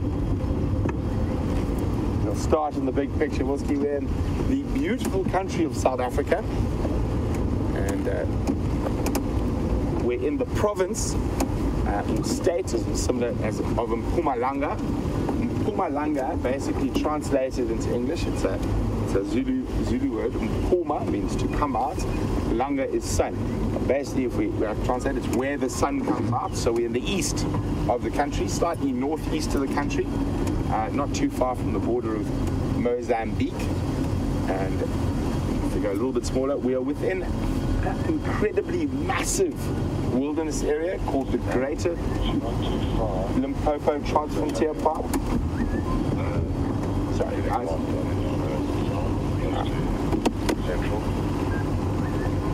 I'm just going to see Scotty was calling or something. Sorry, Scotty, can you go again with that update?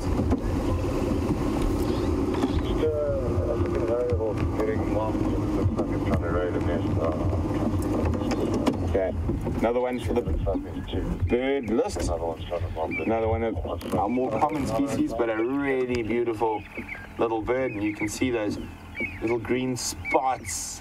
And it is an emerald spotted wood dove, and off it goes. I must add that to the list. So, Wilski, sorry, back to, so I said as we are in this massive area called the Greater Limpopo Transfrontier Park. It is a transfrontier park that covers 3 different countries. So it's South Africa,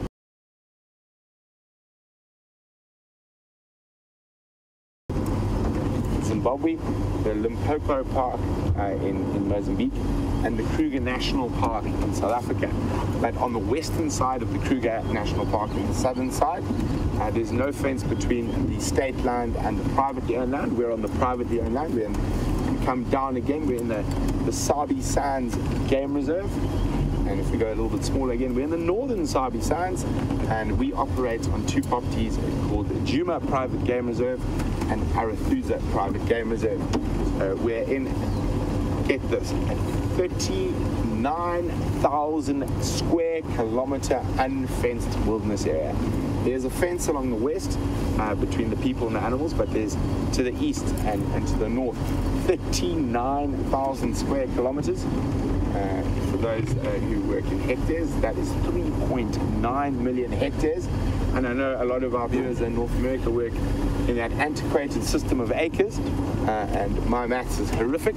So if you can work out for me what is 3.9 million hectares, and send it to me on questions@wildearth.tv, or use the hashtag Safari Live. There is a monster kudu bull.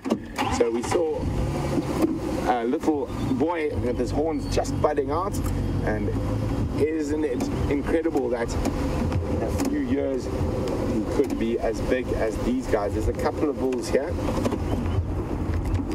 you know, having a drink out of the mud wallow that has been filled with the welcome rain.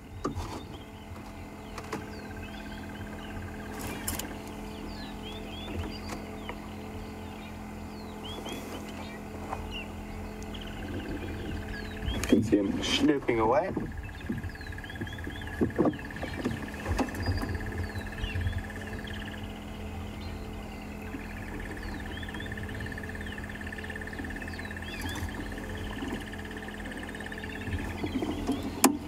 Oh, look at that water dripping out of his mouth. And James54 on YouTube says, what is it like to work in such a beautiful place? Well, James, it is absolutely fantastic. We are really, really lucky. Oh, he's got an itchy head. He's got his tooth right on top of his head there. And isn't this incredible? You're watching this live with me. So you joining me on an African safari, wherever you might be in the world, and watching this big kudu bull live. And look, he's even listening to what I'm saying, picking his ears up, facing them towards me, shaking off the flies. And you can see him. Isn't that beautiful? And you can see one of my favorite things about kudu is that white chevron across their nose.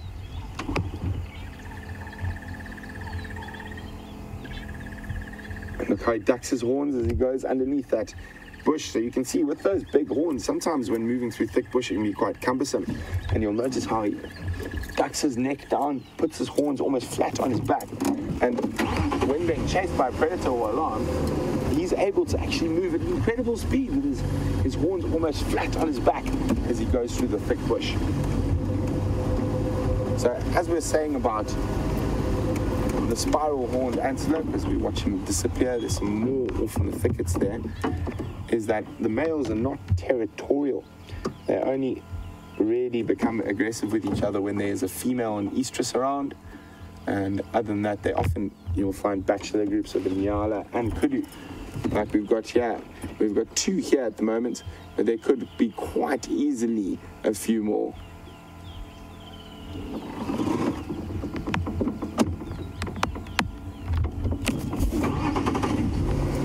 So, James54, it's our pleasure. He's just letting us know that he's in the UK. James, as fun as the UK is to visit, I don't envy you. For me, there's not enough of that, which is blue sky. We've got lots of that out here in Africa, I'm afraid. I think I would probably waste away from vitamin D deficiency if I had to live in the UK. Very much a warm weather and a sun baby. And James, I know you quite new. I am literally completely allergic to the cold. And the last time I was in the UK, it was during your summer. And it was probably colder than it is now. And I'm wearing long pants and I've just taken off my jersey. But I could not believe my uncle has an engineering firm up in Rotherham. And the guys who work there, I was literally in 5 layers of warm clothes, and the sun actually broke through the clouds for a split second, and everyone ran out and started undoing their overalls to get sun on their chest. And I think I had 2 jerseys, a jacket, gloves, and a beanie on. It must have been about 12 degrees, and they were saying what nice weather they're having, and I thought, you guys are absolutely bloody nuts. I can't believe it. but it does have its benefits.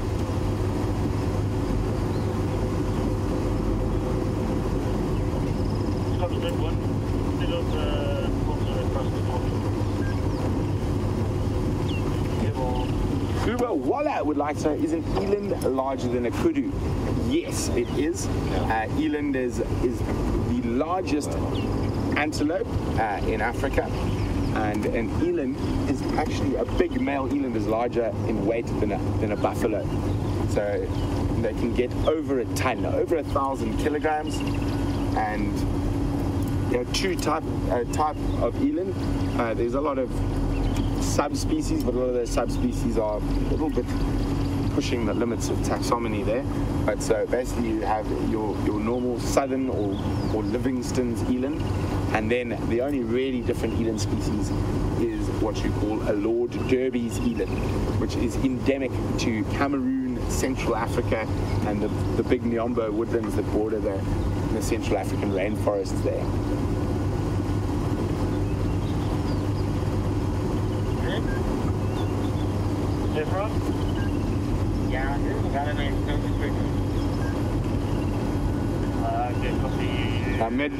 Meredith is being the comedian on Drive this morning, and she says, Brent, I can have malaria 29 times, but I can't handle the rain or cold.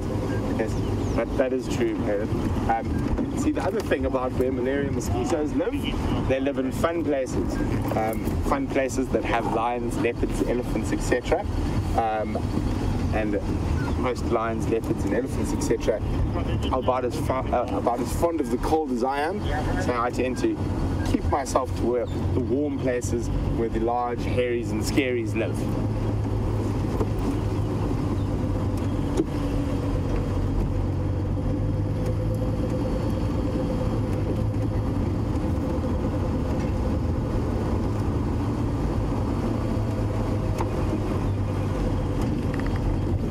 So, of course, on most safaris, you're always in search of the elusive leopard. And Mandy Olsen would like to know, how old does a leopard have to be before it starts climbing trees? From a very young age, from about a month and a half, 2 months, they're able to climb a tree. It is a defense mechanism at that stage to get away from hyenas or lions that might find them while their mom's away. But they are able to climb at a very young age. Well, since we are doing the live bird list, VM has pointed out about 12 to me, and I've fought him. And let's take it off now, the one we want to show. Anyway, it's landed again. And I suppose we should get the nice common ones out of the way. And there we go, a Cape turtle dove.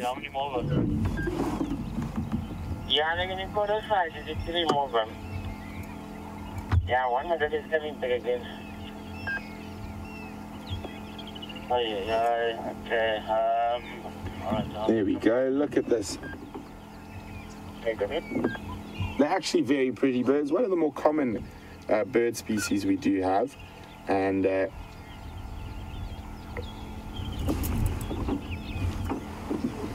at them. So they feed mostly on grass seeds. So you see them on the ground, moving around, and quite often they leave very interesting tracks because they sort of wander around, so they're never in a straight line. You can always see a dove's tracks that they sort of meander in zigzags.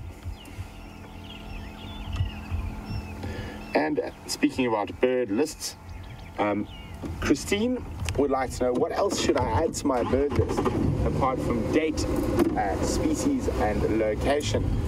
Well, for me, Christine, that's all I do, unless there's a specific thing. So in certain bird species, you have different forms. So you can get menalistic birds, so like a bird that is completely black, or leucistic, where it's a lack of the melanin and it's almost white. So unless it's sort of an abnormal, I think that's perfect. But say if we saw a gabar goshawk, for example, but we saw a black one, then I'd add a little note saying a melanistic or leucistic, or white one or black one. And you can with the eagles and stuff. So I mean, we have seen pale morph warbirds and pale morph tawny eagles on the live drives. So there's something interesting, if there's something quite interesting outside of the fact of where it is. But I think the date, the location, and the species is just great. Here we go, some impalalas. And with any group of herbivores out here, it's quite often we can add another bird species, but looks like they're out to prove me wrong this morning. And normally on the bigger herbivores, but sometimes on impala as well. Looking for an oxpecker.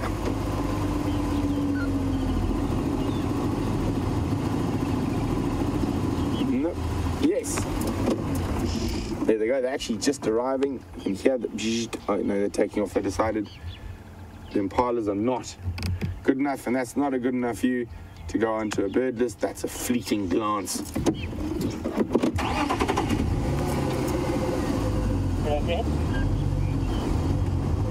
Hello, impalalas.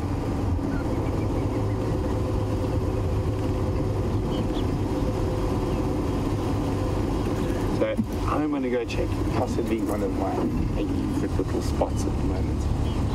I'm fascinated with soil and water and how it works. And we've got this incredible natural sea at the Treehouse Waterhole at the moment, which is attracting a lot of animals. So let's go have a look there. And speaking of different animals, here we go. Some zebra.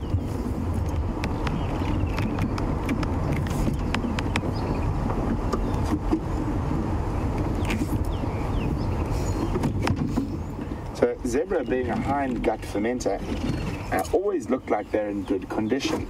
So they always look like they've got a big fat belly. Now this isn't actually the case. It's because of the way their digestive system works, their stomach is always distended. So the best way to tell if a zebra is losing condition is you look at their mane. If their mane is standing upright and straight, like that one's is, it's a healthy animal. So when they start losing condition, the mane will actually flop down to the side. And there's another zebra here and another bird. For the bird lists, I need to move forward a little bit, but move forward a little bit. See, VM's got him there. It's a little. It's actually. What is it? It's a red-billed oxpecker. An adult. I thought it might be a juvenile for a second. Yeah.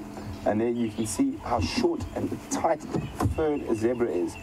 Now, oxpeckers have a wonderful little design in their beak. It's almost like a little serrated edge. The moment this oxpecker is using it to clean itself, but that's how they sift through that very tightly packed hair. So it's a little serrated, almost like a comb. They can be able to comb through an animal's hair to pick up ticks and other mites and ectoparasites. So a fascinating little bird, and another one for the list. So we're going to see. I think I should actually challenge the other presenters and say, how many birds can you get on a live safari? Because although we often show you and encourage you guys to keep lists, I think we should do the same.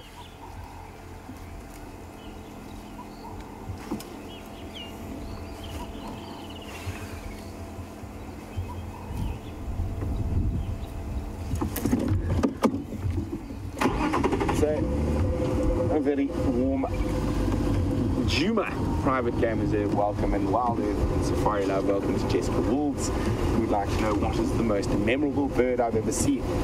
Oh, Jessica, I've seen some really memorable birds.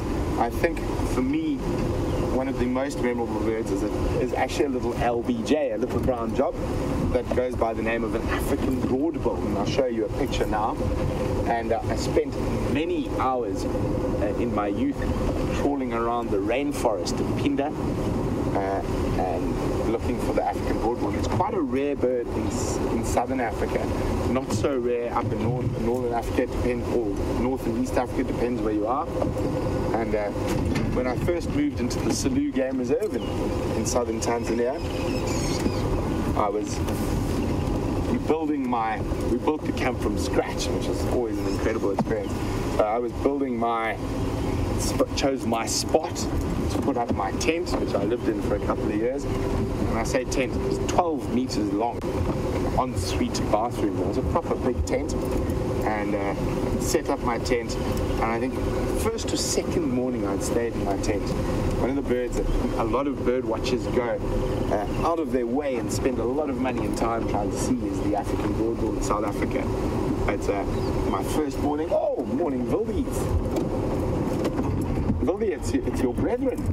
So for those of you who are not sure, wildebeest is VM's nickname, because I think he filmed the first live wildebeest bird. Is that correct? Yeah, well. There we go. That's how VM got his nickname, the wildebeest.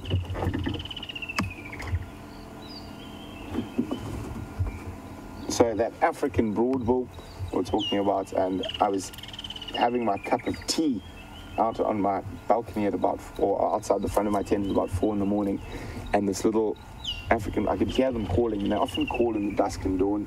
It was calling so close to me, and as it got more light, literally this bird was sitting not even a meter from me and doing its display. And for a little brown bird, it's got a very big voice and a very extensive display, but we'll chat about that a little bit more. I'm trying to count how many baby wildies there are. So there were 10 before I went on leave, and according to Jamie and Scott, there are still 10. So isn't that wonderful? The wildies are doing a good job. So they've got a little bit older now, they're a bit faster, so a little bit harder to catch for the lions and leopards, but obviously still being a youngster, there is a possibility. But great to know that the wildies are doing well. They will be very happy with that burst of rain we've had, and quite a lot of nice new grass. Now, there's a nice little one coming off to the right there. Yeah, there we go. You can see the little horns poking out. And they actually, although they're already eating grass, these youngsters, they actually suckle for quite a long time for a herbivore. They suckle for up to 8 months. And if a female wildebeest has had a calf last year, so basically it's a year old, or 8 months to a year old when they have the next set, if she loses that newborn calf to a predator, she will often suckle the previous year's calf for another sort of 8-9 months. So sometimes a lucky calf, if its future or brother and sister gets eaten, will get the bonus of another sort of season's worth of milk.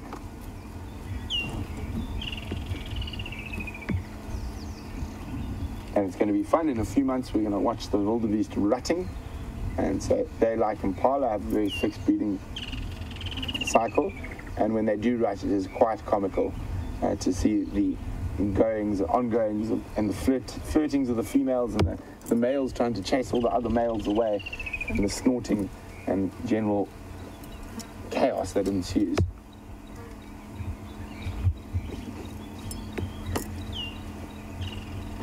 There you go. It's too hot. These little guys have decided, you know what, we don't have to eat grass all the time. We've got mother's milk, so we can just chill.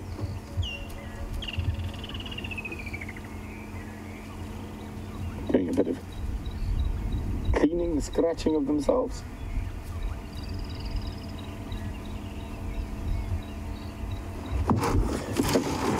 Let's leave the wildebeests. Vim, do you want to go join them? No, I'll go later. Vim's going to go graze with them a little bit later. So, Debbie says, wow, Brent, you lived in a tent. Strangely enough, Debbie, for the last 10 years, I've probably spent probably about 6 or 7 living in a tent. This non-living in a tent is quite a new thing for me. It's quite nice to have 4 walls. But no, I've lived in a tent. And strange enough, when my family first moved up to Botswana, our whole family, mum, dad, brother, and my brother and myself lived in a group of tents. So we had 2 big tents, and we used to live in the tents till when we first started the safari, or my dad first started the safari business up in Botswana. But we're chatting about that African broadbill, one of my most memorable birds. So I'm just going to give you a quick view and saying a lot of birds and a lot of males in general go to great lengths to impress a female. I think that's one of the things I love about the African broadbill is the great lengths. This tiny little brown bird goes to impress the ladies. Let's see, there you go. So very. Oh, I'm pushing up. There we go. So there is a very sort of dull and brown, but when he's displaying for the ladies, so you have that incredible, and it's loud. And basically what he does is he sits on a branch like this, and he flies round and round the branch as he calls. So wait for it. And then he lands back in the same spot. So he goes onto the same spot. And that's how he impresses the girls.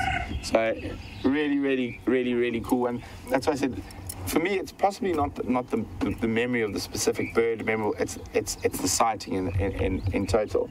And I had some amazing sightings in general in Tanzania. Working in a really, really rare, really, really interesting area. And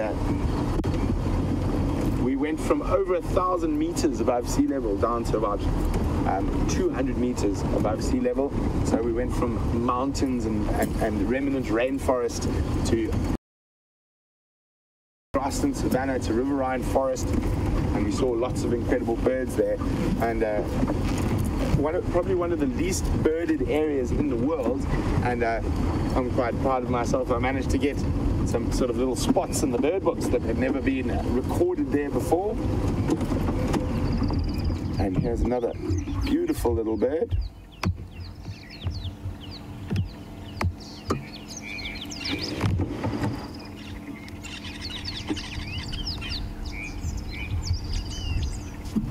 There we go, a little yellow-eyed canary.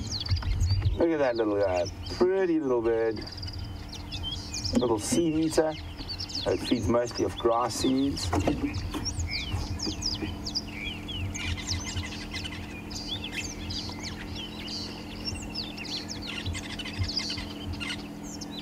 Beautiful little one. There's another one for the list, guys. Yellow-eyed canary. Pretty.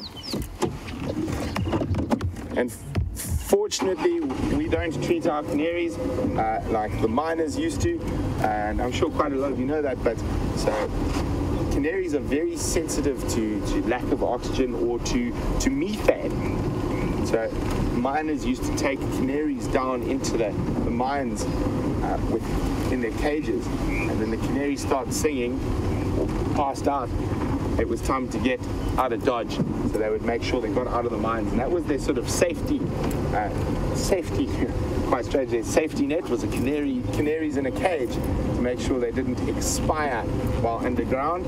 So I didn't quite catch their name, but someone says I should get Jamie, my girlfriend, to buy me a new pair of pants, and this actually happened this morning, guys. This is Bozo the Clown says I should get Jamie to buy me a new pair of pants.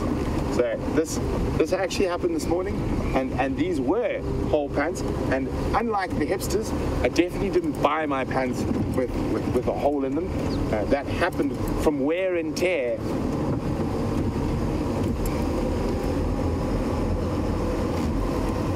So Final Control is going to get into big trouble shortly. They're saying I've got long hair, a man bun, torn pants. I must be a hipster. I am definitely not a hipster. I lack the lumberjack shirts and the bushy beard. And that little hat. And the little hat that doesn't actually stop the sun getting on your face. It's just there to look pretty. I won't lie, hipsters annoy me a little bit. Is it going to be kind to us, Liam? Probably not. Not. Was that African monarch butterfly that fluttered off?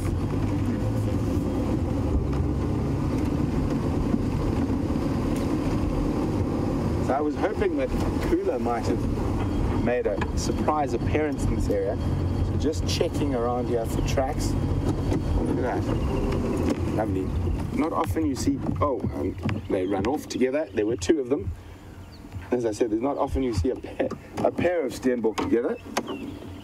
A pair of disappearing steenbok, or one stopped but in a most inopportune position for us to view them. And we'll carry on.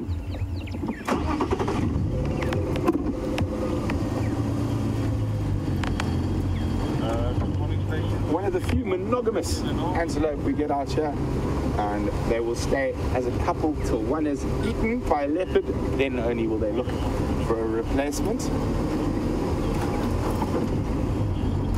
And a very firm favorite food of the leopard. You can see here there's been overnight big herd of ellies, and they've dug up some roots there, and looks like they actually spent quite a bit of time here. They could have even sort of dozed during the night here, and you can just see they've flattened the ground in this, after the rain, the soft sand in this area, and they've really made a nice little spot for themselves there. And if we look at the dung, you can see, as I said, it's probably from last night, and I'm saying that because you can see some of the soil starting to get white on the edges from the sun and drying, and the dung has been completely processed by dung beetles already. So just come off to the left a little bit, Bildy. There we go. You can see how some of the soil is becoming white, but it is still quite dark, and that dung, although fresh, has been completely processed. The dung beetles have taken the balls out of it, and you must remember, not only the dung beetles that roll the balls are there. There's dung beetles that actually will dig in and then take their dung to lay their eggs in straight below where that dung is.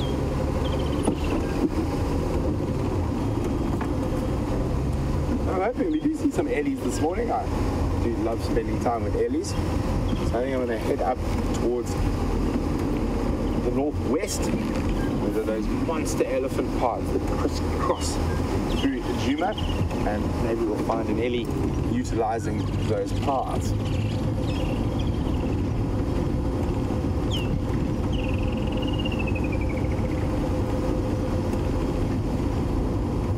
It's definitely wonderful to be back in the hot seat, so to speak. Love being out here and love being on drive with you guys.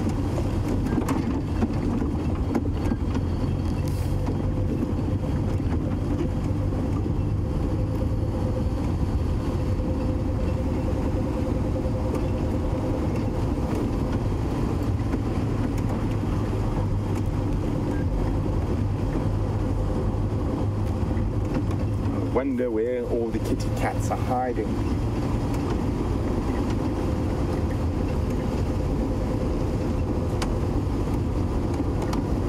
And it is great to see after this rain that a lot of these little mud wallows or pans have water in them. So hopefully we'll find some elephants splashing and spraying mud about. There we go, and of course the buffalo bulls are the first to take advantage of every bit of mud that they can wallow in. And there we go, there's a buffalo bull already standing in this mud wallow. And a nice big herd of zebra around as well.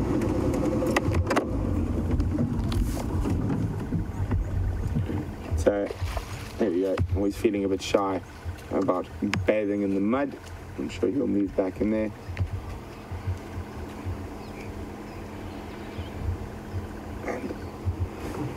Quite interesting, you have a look at these zebra. You quite often see zebra standing like that, bum to head, and there's a very good reason for it.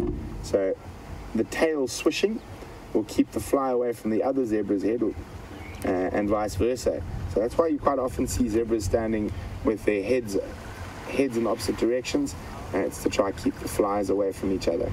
There we go, taking a drink from that pan.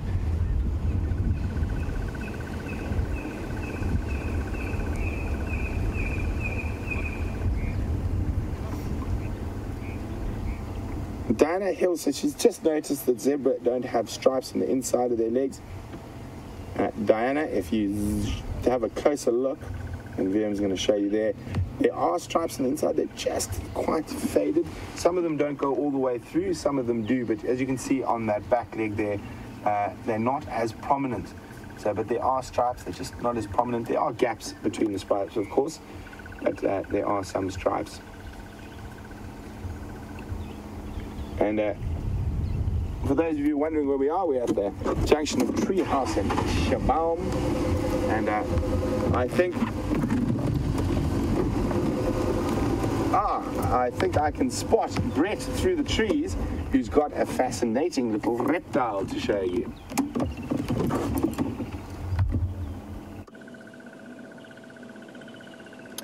Welcome back, everybody. I think you saw us just going by in your screens, and you've linked over to us. We've got a flat-necked chameleon. Look how he walks. Look how he raises his leg and then wobbles.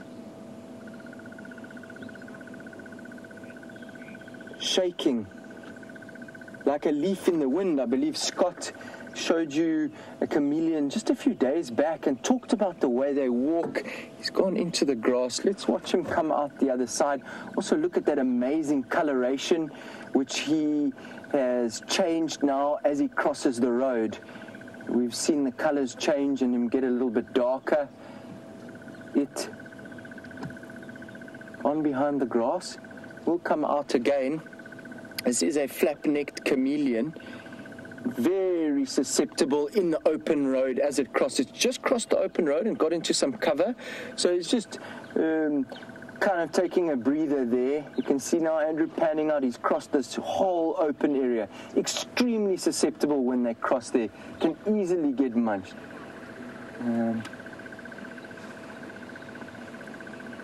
Just having a look at the chameleon, and coming back to me while he's behind that tuft of grass. We'll see him come out.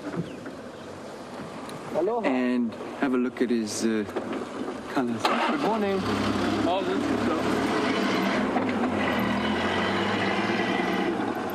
So amazing how they do change color, and a lot of people often associate it with camouflage, but a lot of the time chameleons change their color. It's also to do with their mood and what's happening in their life. But what he did here is as he crossed the road, he made a lot of dark spots all over the body in order to help him camouflage dappled light as they crossed. Makes themselves very thin. Whenever I see them crossing roads, they make themselves very, very thin. They move in that kind of rocking motion like this. In the Xitsonga tradition, they call them lomfan, meaning old man, and has to do with the way they walk. Highly revered in Shangaan tradition, and as Scott mentioned to you the other day, possibly it has to do with camouflage. And as they move like that, it's like a leaf shaking in the wind, help to camouflage him as he moves along the road. I'm not sure if he's come out there again or he's just disappeared right inside the grass. Probably knows that he's safe there. I don't see it having come out. Let me just move the vehicle, have a look. Obviously they are masters of camouflage. Some old buffalo bull walking 30 meters away from us in the background, and a dazzle of zebra also just through the bush. Okay, I believe you were having a look at them, and that's when you saw us. I don't see the chameleon. Do you? No. Negative. No. And that's why they call him the master of camouflage. Yeah. Amazing how he just disappears. We know he was there. Come past now, you'll never know.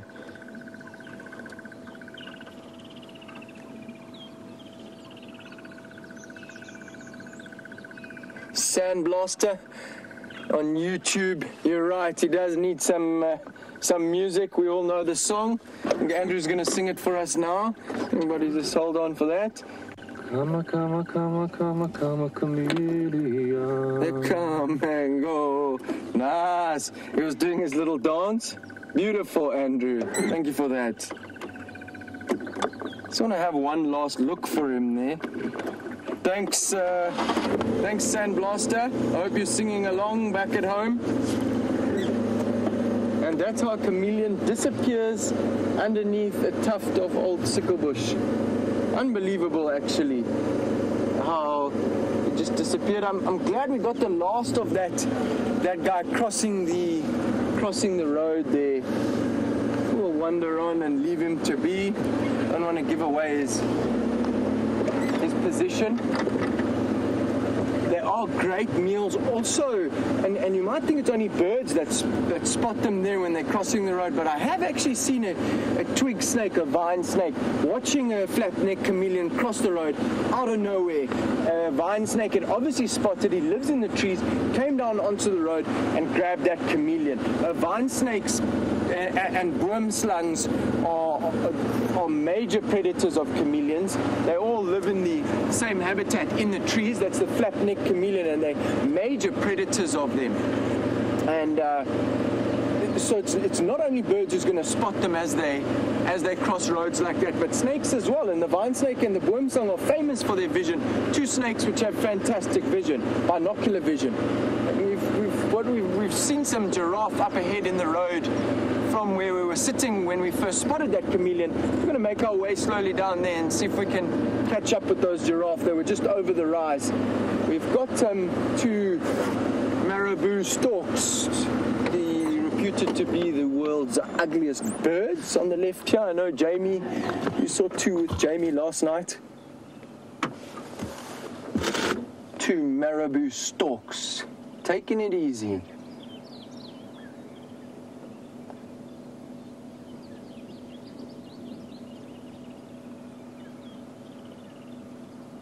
I know, and I have seen it in further north of this area in the last few weeks, where we have had an influx of marabou storks.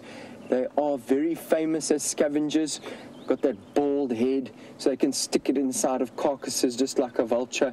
And they're here for the drying water and the catfish.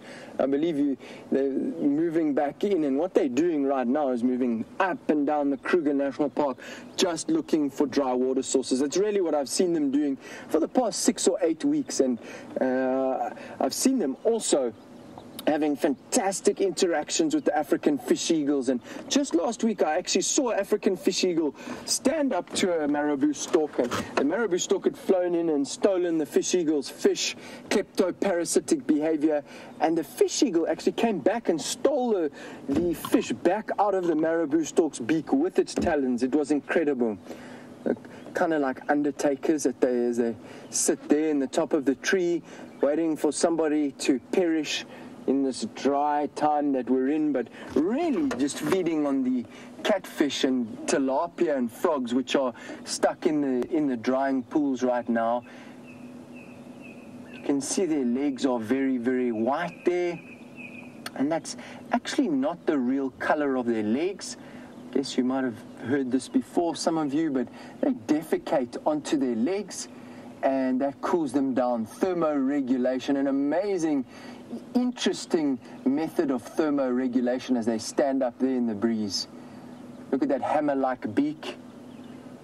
In a place that Scott and I once visited, Nairobi, together, and what really amazed me about walking around the capital city of Kenya was you have these guys sitting on top of the street poles and the traffic lights.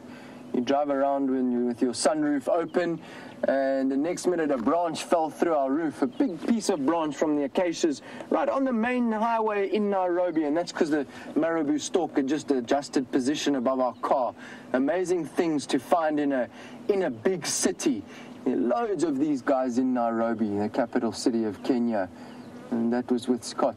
These two waiting for somebody to perish. Let's trundle on down the road and see if we can find those giraffe.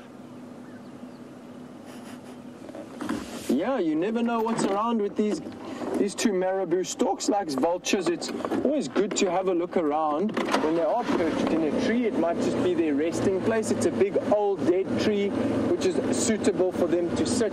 Often areas where they sit, you'll have white on the branches. I've seen that, regular perches of these storks as we go past. It's an interesting looking thing. See if we can find these giraffe. Nice to see the marabou storks.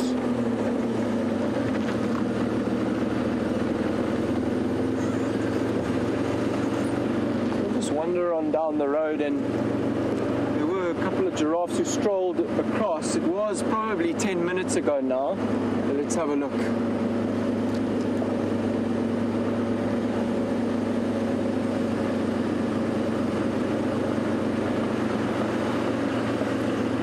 Question from YouTube from Samir. Thanks very much for your question. You're asking, what is the biggest bird seen in Africa?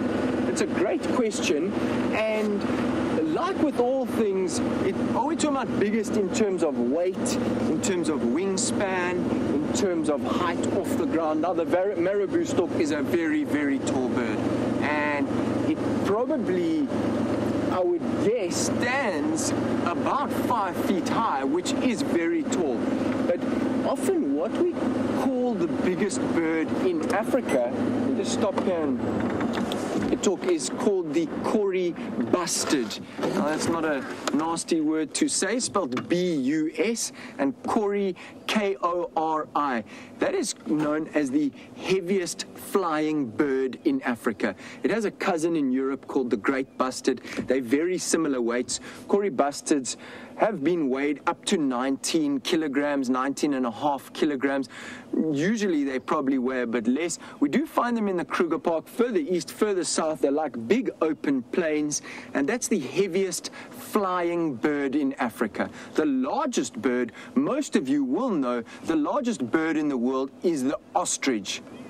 They are flightless, but it is the largest bird in the world, the ostrich. We find them in the Kruger Park. They very seldom pass through the Sabi sands. I'm not sure how often or if ever they've been seen here on Safari Live. So one of our viewers will surely be able to tell us. But we do see ostriches passing through irregularly. They like the same habitat as the Kori bustards. Big open areas, extremely fast, and very, very heavy. They can weigh over 40 kilograms, an ostrich, or over 80 pounds, massive bird, and the largest bird in the world, the common ostrich. The largest bird in Africa, flightless.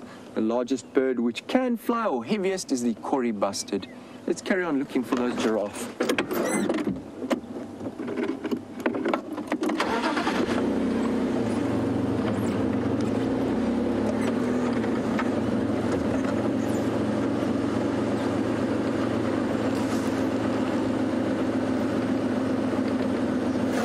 Some inside information, and I believe there was an ostrich seen, but many years back. I must say, in my 5 years that I guided in the Sabi sands, I think I remember seeing ostrich twice, two completely different areas, and that is, like I said earlier, the beauty of being in an open system. These animals move through. You come around the corner, there's an ostrich. We've got some beautiful giraffe here on both sides of the vehicle. I'll leave it up to Andrew where he's going to go. He is a champion. We've got mom and baby coming across the road here. I'll just leave you in silence to watch them cross the road.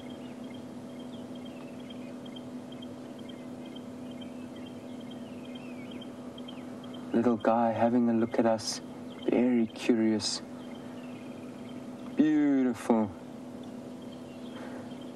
Look how they walk. Fantastic. Let me just slide forward here. Such relaxed creatures. Little guy backing the road. Just wait here. Hello, little fellow. He's curious. We're watching him from all over the world on YouTube, on Wild Earth Safari Live, and this little giraffe is watching you. He's looking right into you through your computer or in your TV screen, wherever you are. Who's watching who in the zoo? Thanks, little fellow. And is that a boy or a girl? Some of you might have seen as he turned. I'll maybe give you another chance to have a look, see if you can guess for yourself. It's disappeared there now. Look at that camouflage. You think the tallest mammal in the world won't disappear, but look how that little thing disappeared. There's another adult female moving back towards the road. We're going to get a great view now. Walking like a camel, spotted like a leopard. Both legs on the left, both legs on the right. Fantastic locomotion. Moving forwards just like the snail, but a little different.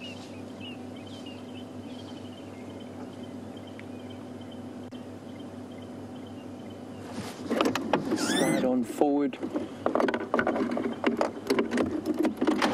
I asked earlier my favorite animals, and I gotta say giraffe are up there in the top 10. I absolutely love them. Curious, gentle, totally unique in the world. Nothing else like a giraffe.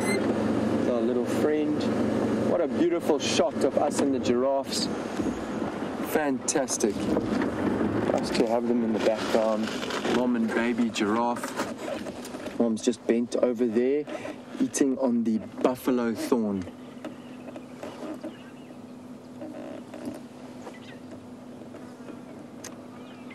Look at the little guy rubbing up against his mom.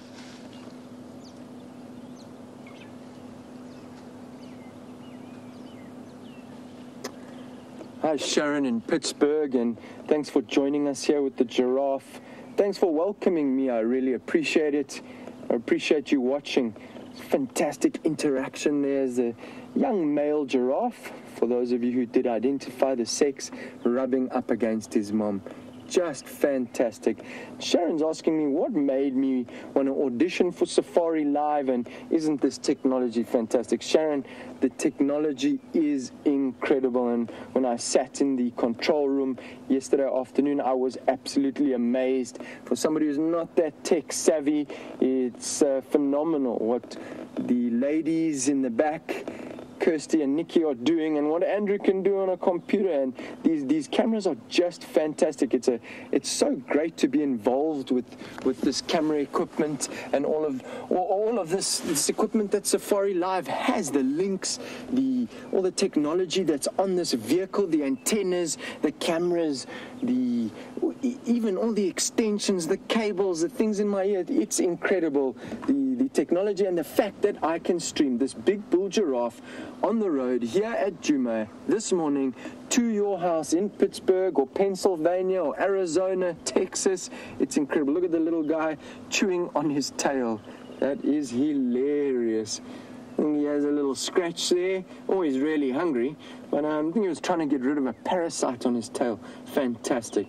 What made me audition for Safari Live? I tell you, my friend Scott Dyson. I saw what a blast he was having. He came and visited me not long ago, and I was inspired. It's something different. It's a challenge. As I said, it's not easy being in front of the camera, so it's just a challenge, something different, and something great to do, something new in my guiding career. And it's nice to drive this little Land Rover around in a new place. So thanks, Sharon, for your question. I hope I answered it. Let's move on forward and have another look at the giraffe. Nice to have you with us, Sharon. And it's nice to be out here.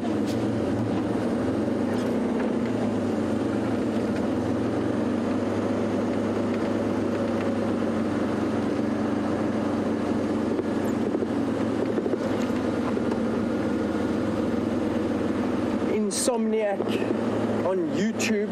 I'm not sure I got exactly where you live, and you say I love to wake up and look out my window and see a giraffe, and I tell you, that is what it's all about. Having grown up in the city of gold, Johannesburg, where there is a lot of traffic and a lot of noise, it's an absolute privilege to be out here where our alarm clock is the Franklins. And this morning I woke up in the pitch dark and I had a shower. The birds were starting to call, and it is a privilege. No sirens, no constant humdrum of traffic. The silence of just watching this giraffe browsing. It's an absolute pleasure and a privilege. That's why I love living where we do. And this is our office, and waking up with the dawn chorus, it is a privilege, and it's so important that we protect these places on the planet, and that we can still have places where you can wake up, open your window, and see a giraffe. Here we are, watching them browse, eating leaves.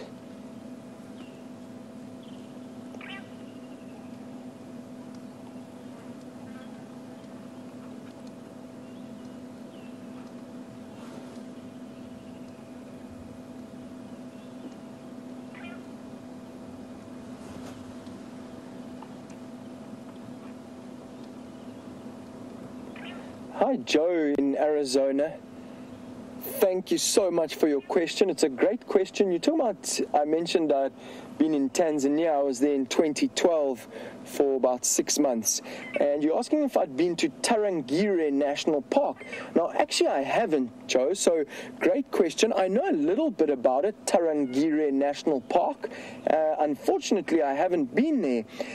And you talk about the white giraffe that's there now. Actually, I have come across that giraffe that you talk about in Tarangire, and I saw on social media it has been seen recently. And you're saying it's not an albino. Now, you probably know a little bit more about it, but I saw that giraffe had been seen some years back, and recently what had happened, they'd seen it again. Now, Tarangire, like a lot of parks in Tanzania, it is seasonal. They don't operate there in the wet season. They operate there in the dry season. It's too wet to move around, and so I think for the last few months they weren't there, and they've gone in there and seen this giraffe again. It is leucistic. You are correct.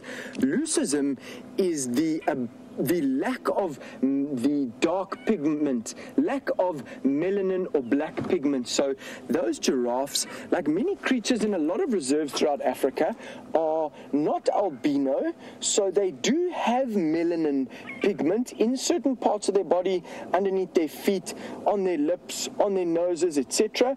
But they have lost most of the dark pigment. So in these areas, we do get leucistic or white duiker, steenbok. Every now and then an impala pops out, or a giraffe, and that leucistic or white giraffe in Tarangire National Park in Tanzania has become very famous.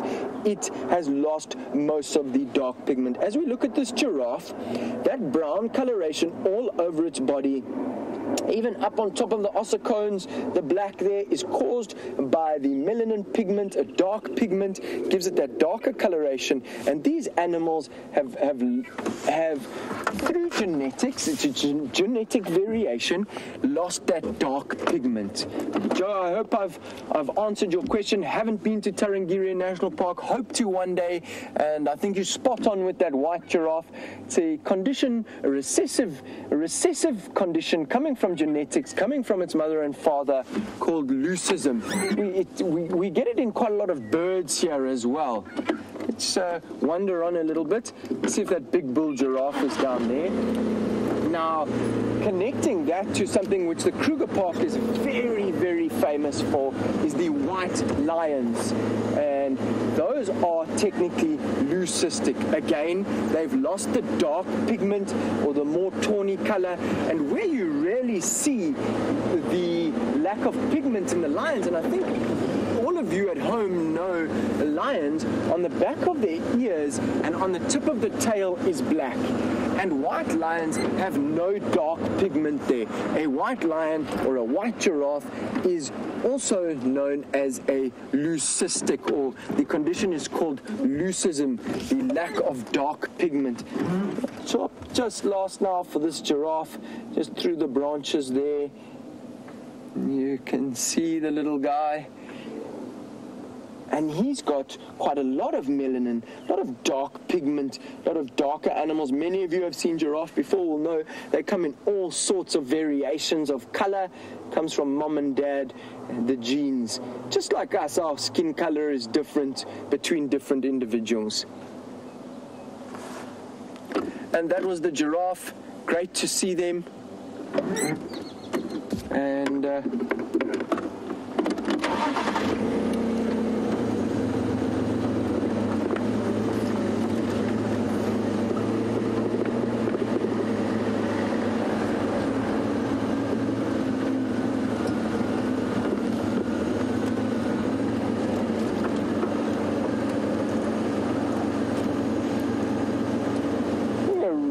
interesting question from Lisa in Wisconsin. Thanks so much for getting in touch and me just being here this morning. It's great information that you're giving me there, Lisa, about how long will this male giraffe follow the female. And I believe this that he's been following her for a very long time, maybe even since December. Now that's really interesting, because to the best of my knowledge, they don't really follow them for a very long time. Giraffes have a loose social structure, and a male will come in, associate with a female as she moves past, say hello, spend the day with her, and then wander on. Unless, of course, she's coming into her estrus cycle or coming into heat, in which case the male will then hang around. How does he know that? He knows that through chemicals in her urine and in the air which she's releasing, which he can pick up but we can't. Now, if a female is coming into estrus cycle and she wants to mate soon, the male picks up through chemicals and pheromones, and he says, "Hi, I'm going to hang around. I'm not going to leave this female." If you have a female coming into estrus like that, you'll also, as the days go by, day 1, 2, 3, 4, you'll have a congregation of males around. All the big daddies in the area, they pick up that smell, they come enjoy and get attracted to that female and wander into the area, and then the males start competing for mating rights. Now the interesting thing is, you are telling me that that male has been trailing the female for quite a long time, a relatively very long time, as giraffe social structure as we know it goes. But the thing is that there's no other males around this morning, or from the feedback that I'm getting.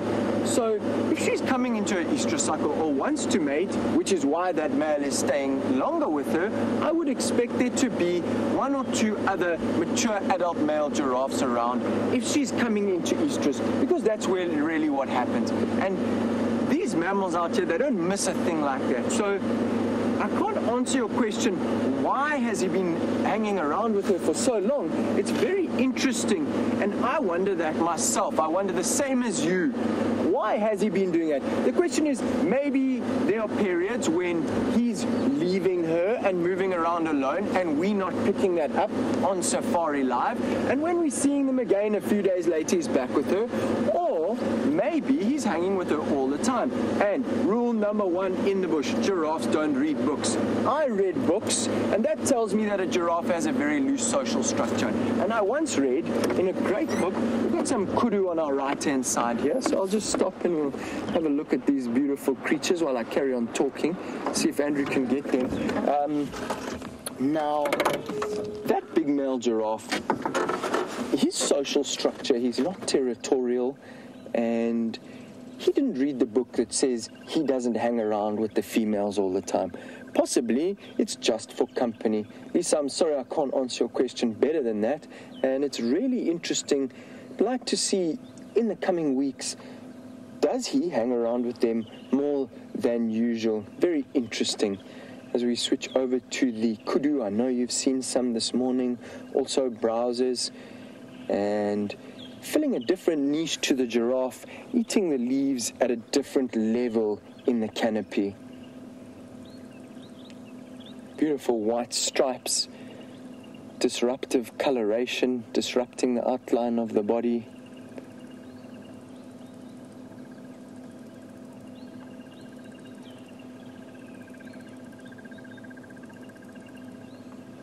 And I think let's link over to Brent. He's got some starlings having a bath. I hope that they are still there as these kudu move into the thicker bush and disappear with their disruptive coloration. Over to you, Brent. So there we go. Oh, off they go. Oh, look, that's why, look, up there, there's a little Amma falcon. That's what they took off. Nice for him. There's a really nice little bird. Oh, there he goes, an Amma falcon. And now they have just arrived because of this rain. That's the first one I've seen in the Sabi Sands, actually in the low veldt this wet season. Amma falcon, a really great little bird for the bird lists for everyone. And I think on this,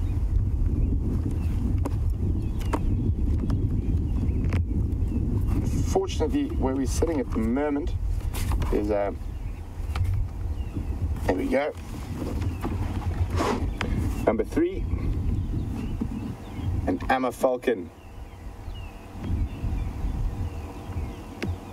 Look like a little female as it zooted across, but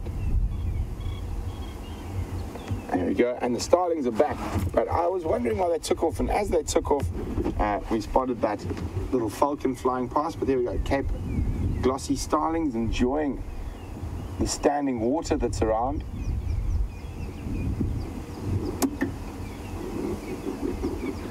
So even though an Amma falcon's unlikely to feed off a bird, they are very much insectivores normally.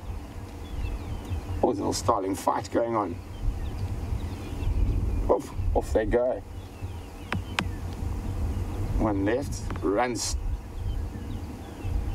straight back to the water.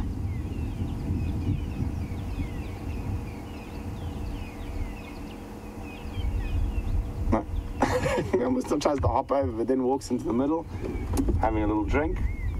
You can see that wonderful iridescence shining, that beautiful orange eye. Boop, scuttle, scuttle.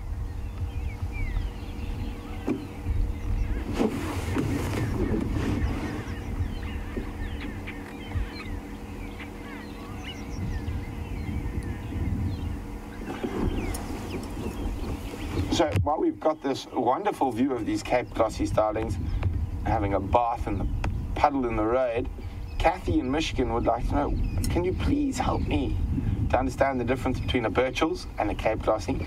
So the Birchall's doesn't have the same quite of sort of greenish. Anybody gone past to the Misi Pio on greenish iridescence that the glossies have. They're sort of a much darker blue. Oh, look at that, really loving that. I hope you guys are getting some fantastic screenshots of this. Oh, off it goes. And actually, I'm just up to the right slightly. There's on that little quarry, that one there. There's a little European roller on the left-hand branch.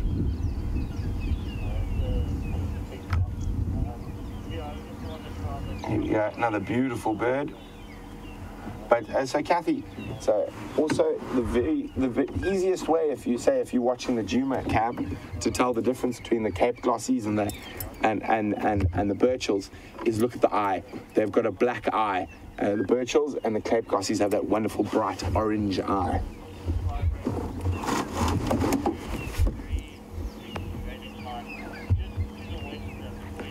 We're going to continue checking. I want to go check this sort of western corner for elephants. But while we do that, let's go back to Mr. Hawley, who's with some striped donkeys. Welcome back, folks, and thanks very much, Brent. We are looking at the rear end of a zebra. Got a really nice herd. They were out in the open. They're just slowly moving south past us. This looks to be the stallion closer to us. What I want to do is reverse and see if we can get them crossing the road. The old zebra crossing, they call it. The cheesiest guide's joke out there, but we'll throw it out anyway.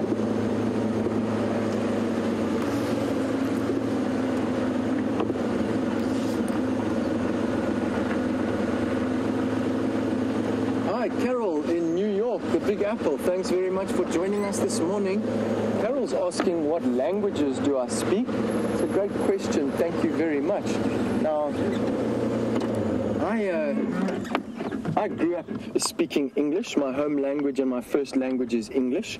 Growing up in South Africa at school, at that stage we did Afrikaans as a second language. Afrikaans, which is kind of similar to Dutch and Flemish.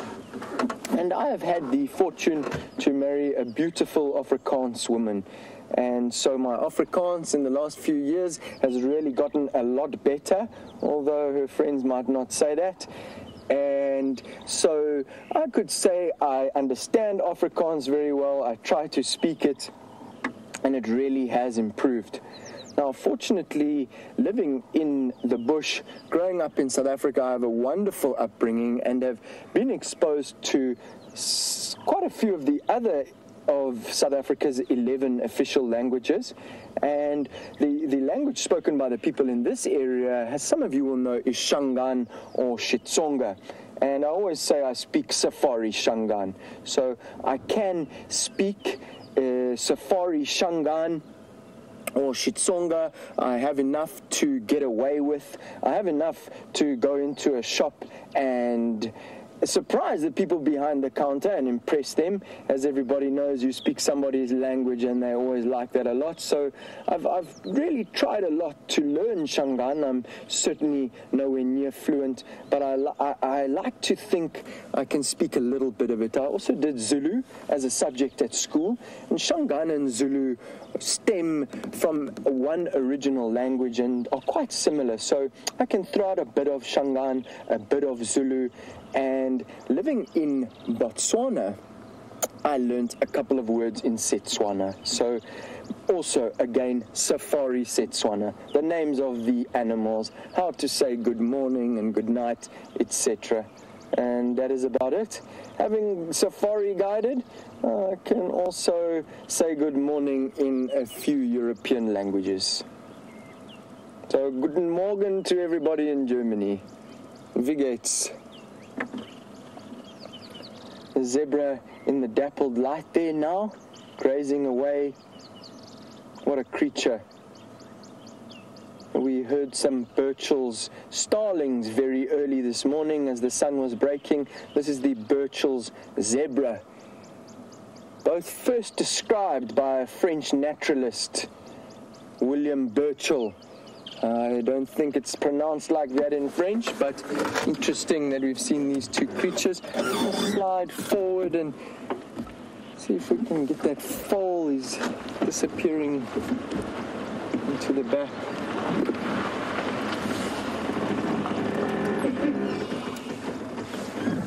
Andrew zooming in there, and the little guy disappears. Mom's got a beautiful pattern on her tail there. Nice and unique. Always fun looking for the unique spots on a zebra's body. Each one of them with a totally different pattern. You can see the shadow stripe, the brown shadow stripe, characteristic of the Burchell zebra of southern Africa.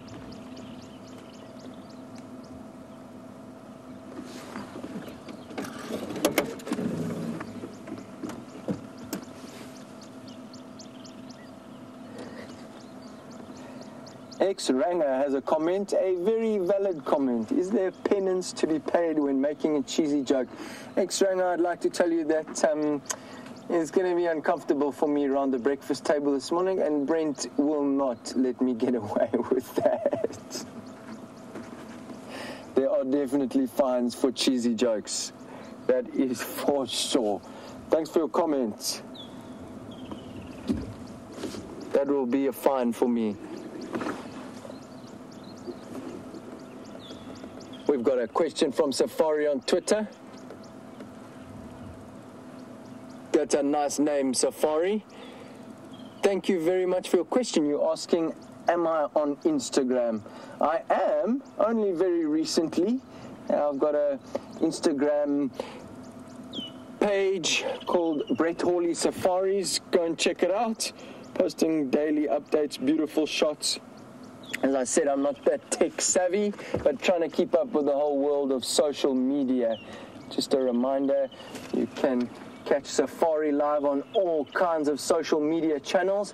Check me out on Instagram. I have to post a picture of myself and Andrew for my Safari live trial game drive.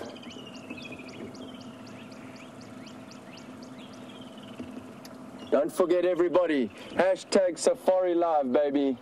Your questions, comments, queries, throw that hashtag in there. We just reverse. Okay.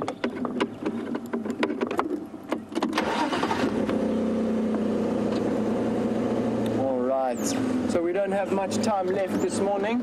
Let's have another little wander around and see what nature can throw us. Not with us for much longer. Make the most of it, folks, wherever you are.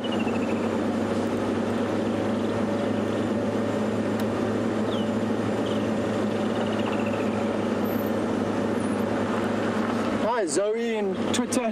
Thanks very much for sending through your question. You're asking, what's one of the most interesting things, sightings that you've had out in the bush? That's a great question, and as you all know, you do your time out here, you spend your time, and incredible things are going to happen.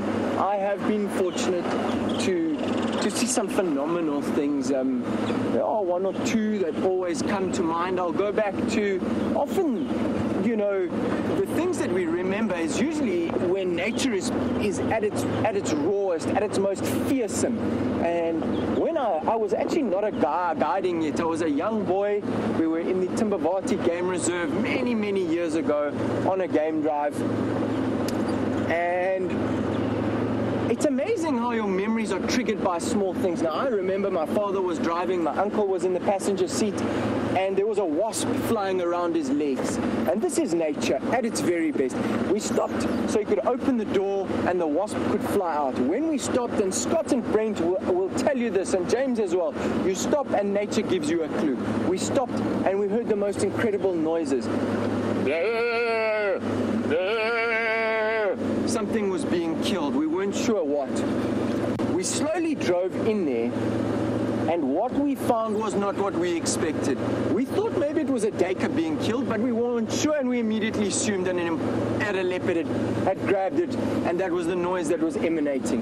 When we came round the corner, in a dry riverbed, we found an African rock python busy coiling itself around a fully grown adult female impala. It was incredible. And what we saw there will stick with me forever, something that I probably won't see again. I have, for a second time, seen a python with an adult male impala, which he had killed, but then couldn't get his mouth around the horns because the impala was lying in a specific direction. Going back to this sighting that had a massive impact on me as a young boy, an African rock python. It was busy constricting an adult female impala. Now, I only remember the time of year because there was a tiny baby impala standing next to this whole scene. It was a bit much for all of us on the vehicle. The little baby impala was literally standing 3 feet away. The mother was still alive at that stage, and it took the python 45 minutes. And it was interesting what we saw that night. Every time the impala bleated out, bleh, the python would squeeze tighter. It still had its jaws locked onto the upper side of that impala as an anchor, and it had wrapped itself around every time it would move. So we didn't see the catch, but we got there. It can't have been a few minutes in, and 2 hours later we left. For 45 minutes, it constricted that impala. Every time it breathed out, bah. And like you all know, some of you have seen some crazy things on this show. They're not always nice, but it's nature at its rawest that we saw.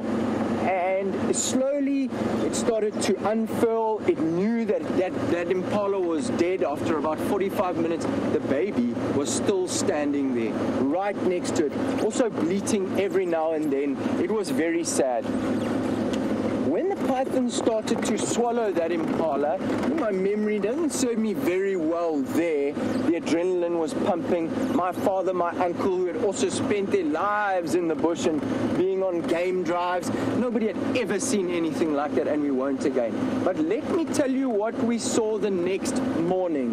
We saw an impala giving birth, and that is the circle of life. 12 hours earlier, we had seen an impala getting constricted by an African rock python. It was incredible. And the next morning, we were witness to an impala giving birth. That's the circle of life. That is nature at its very best. That is ecology, ecosystems. That is nature controlling these places. And I must tell you, we did all feel a lot better after that. It was one of those sightings that leaves you, you know, later that night, you have a strange feeling. You obviously want to tell everybody. Those were before the days of social media. There were no hashtags and posts that night, but there probably would have been, because we always want to share these things with people. But it was a big relief for us all the next morning when another impala joined the world. So thanks for your question, and that was one of the crazier things I've ever seen. African rock python constricting a fully grown adult female impala. Incredible. It's a big snake.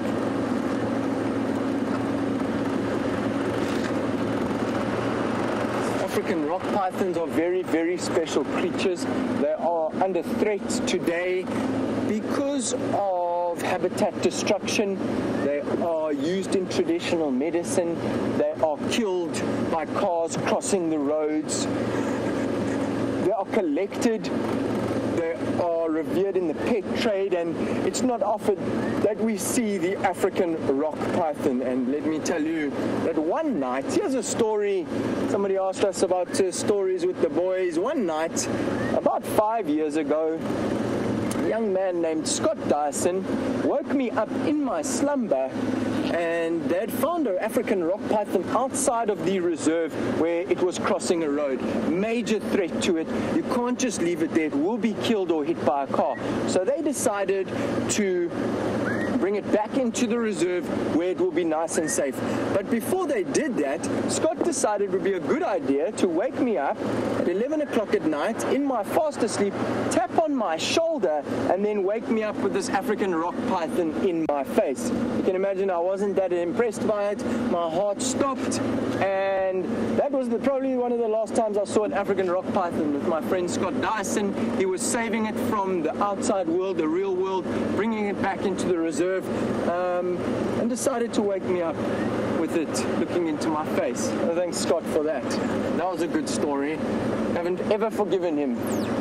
But good story in that the African rock python. You can see it's breathing. It's just having a serious snooze in the morning sunlight. And the others are all up and around it. And we're going to sneak forward a little bit. See if he's actually, or she's actually heard us coming. You can see there's a foal and another one off to the left having a snooze. So, and the rest of the herd going out across here. And let's see what happens when we sneak a bit closer. Is it going to get the fright of its life? So zebras quite often with rain and cold snaps or whatnot, they can actually die. And oh no, he's awake. Hello. So sub-adult who was catching a snooze there. And definitely awake now. Okay, let's just go to the bum of this one there. It looks like there might be a faint scratch mark on it. Let's have a closer look. Here we go. Look at that. Someone got away from the lions quite a while ago, judging by how those scars have healed. So, successful at evading capture, that one.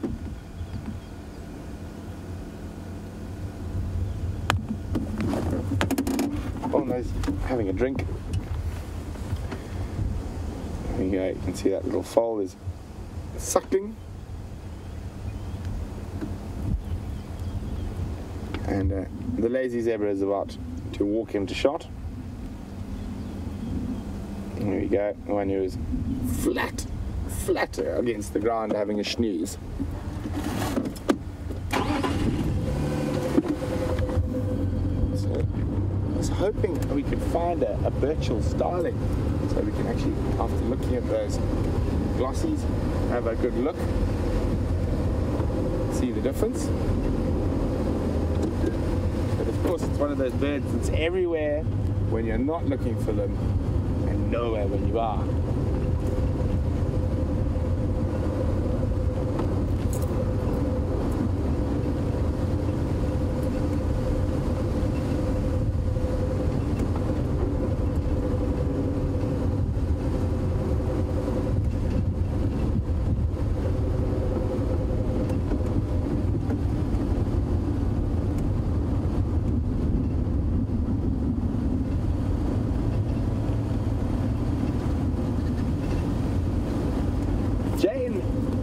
Ontario says, can zebra lock their legs when standing up like horses can?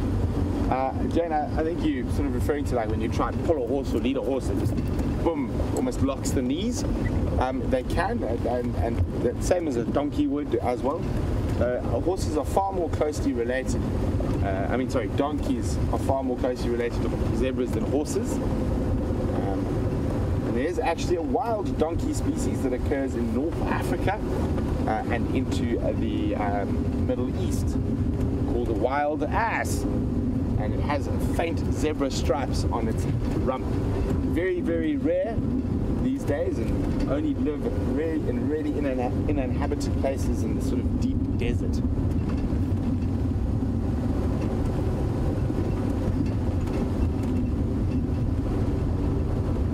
The wind's picked up a little bit. It's put the birds a little bit on the back burner, but hopefully we will be able to find some.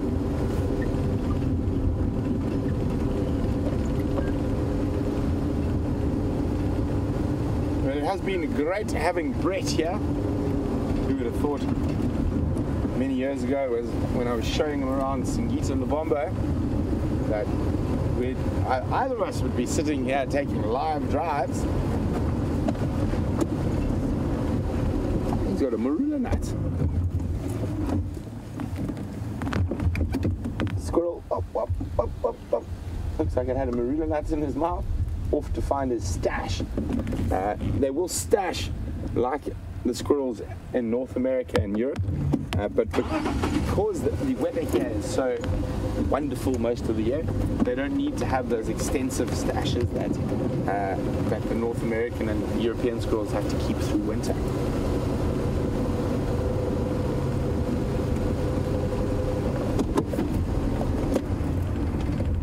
Okay.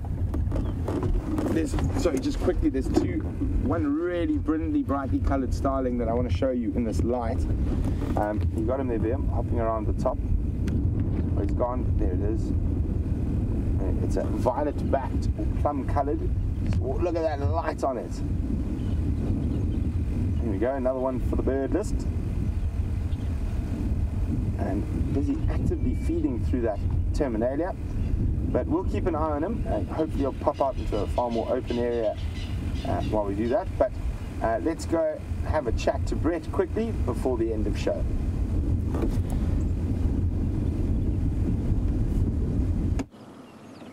Ladies and gentlemen, thanks so much for joining me out here this morning. I just want to thank you all for your wishes last night and your questions and comments and wishing me good luck. I felt like you were there with me throughout the world. It's been an absolute pleasure to be here. I've really enjoyed it. Look forward to getting your feedback through all the social media channels, and thanks to Scotty D for getting me out here. I appreciate it. Nikki and Kirsty, been a great help in final control. I really appreciate it. Andrew's the man behind the camera, as you know, made life much easier. Big shout out to everybody out there who's been watching, who knows me, who tuned in this morning. Love you all. Thanks very much for joining us, and hopefully see you next time. Cheers. Just leave it wide. So look at that. The two of the most brightly coloured birds. Ooh, is that a female? It looks like it. Whoa. There we go. There's the female. You can see how dull she is in comparison to the male, but he's going to look pretty to attract her. And you can see, look at him shimmer.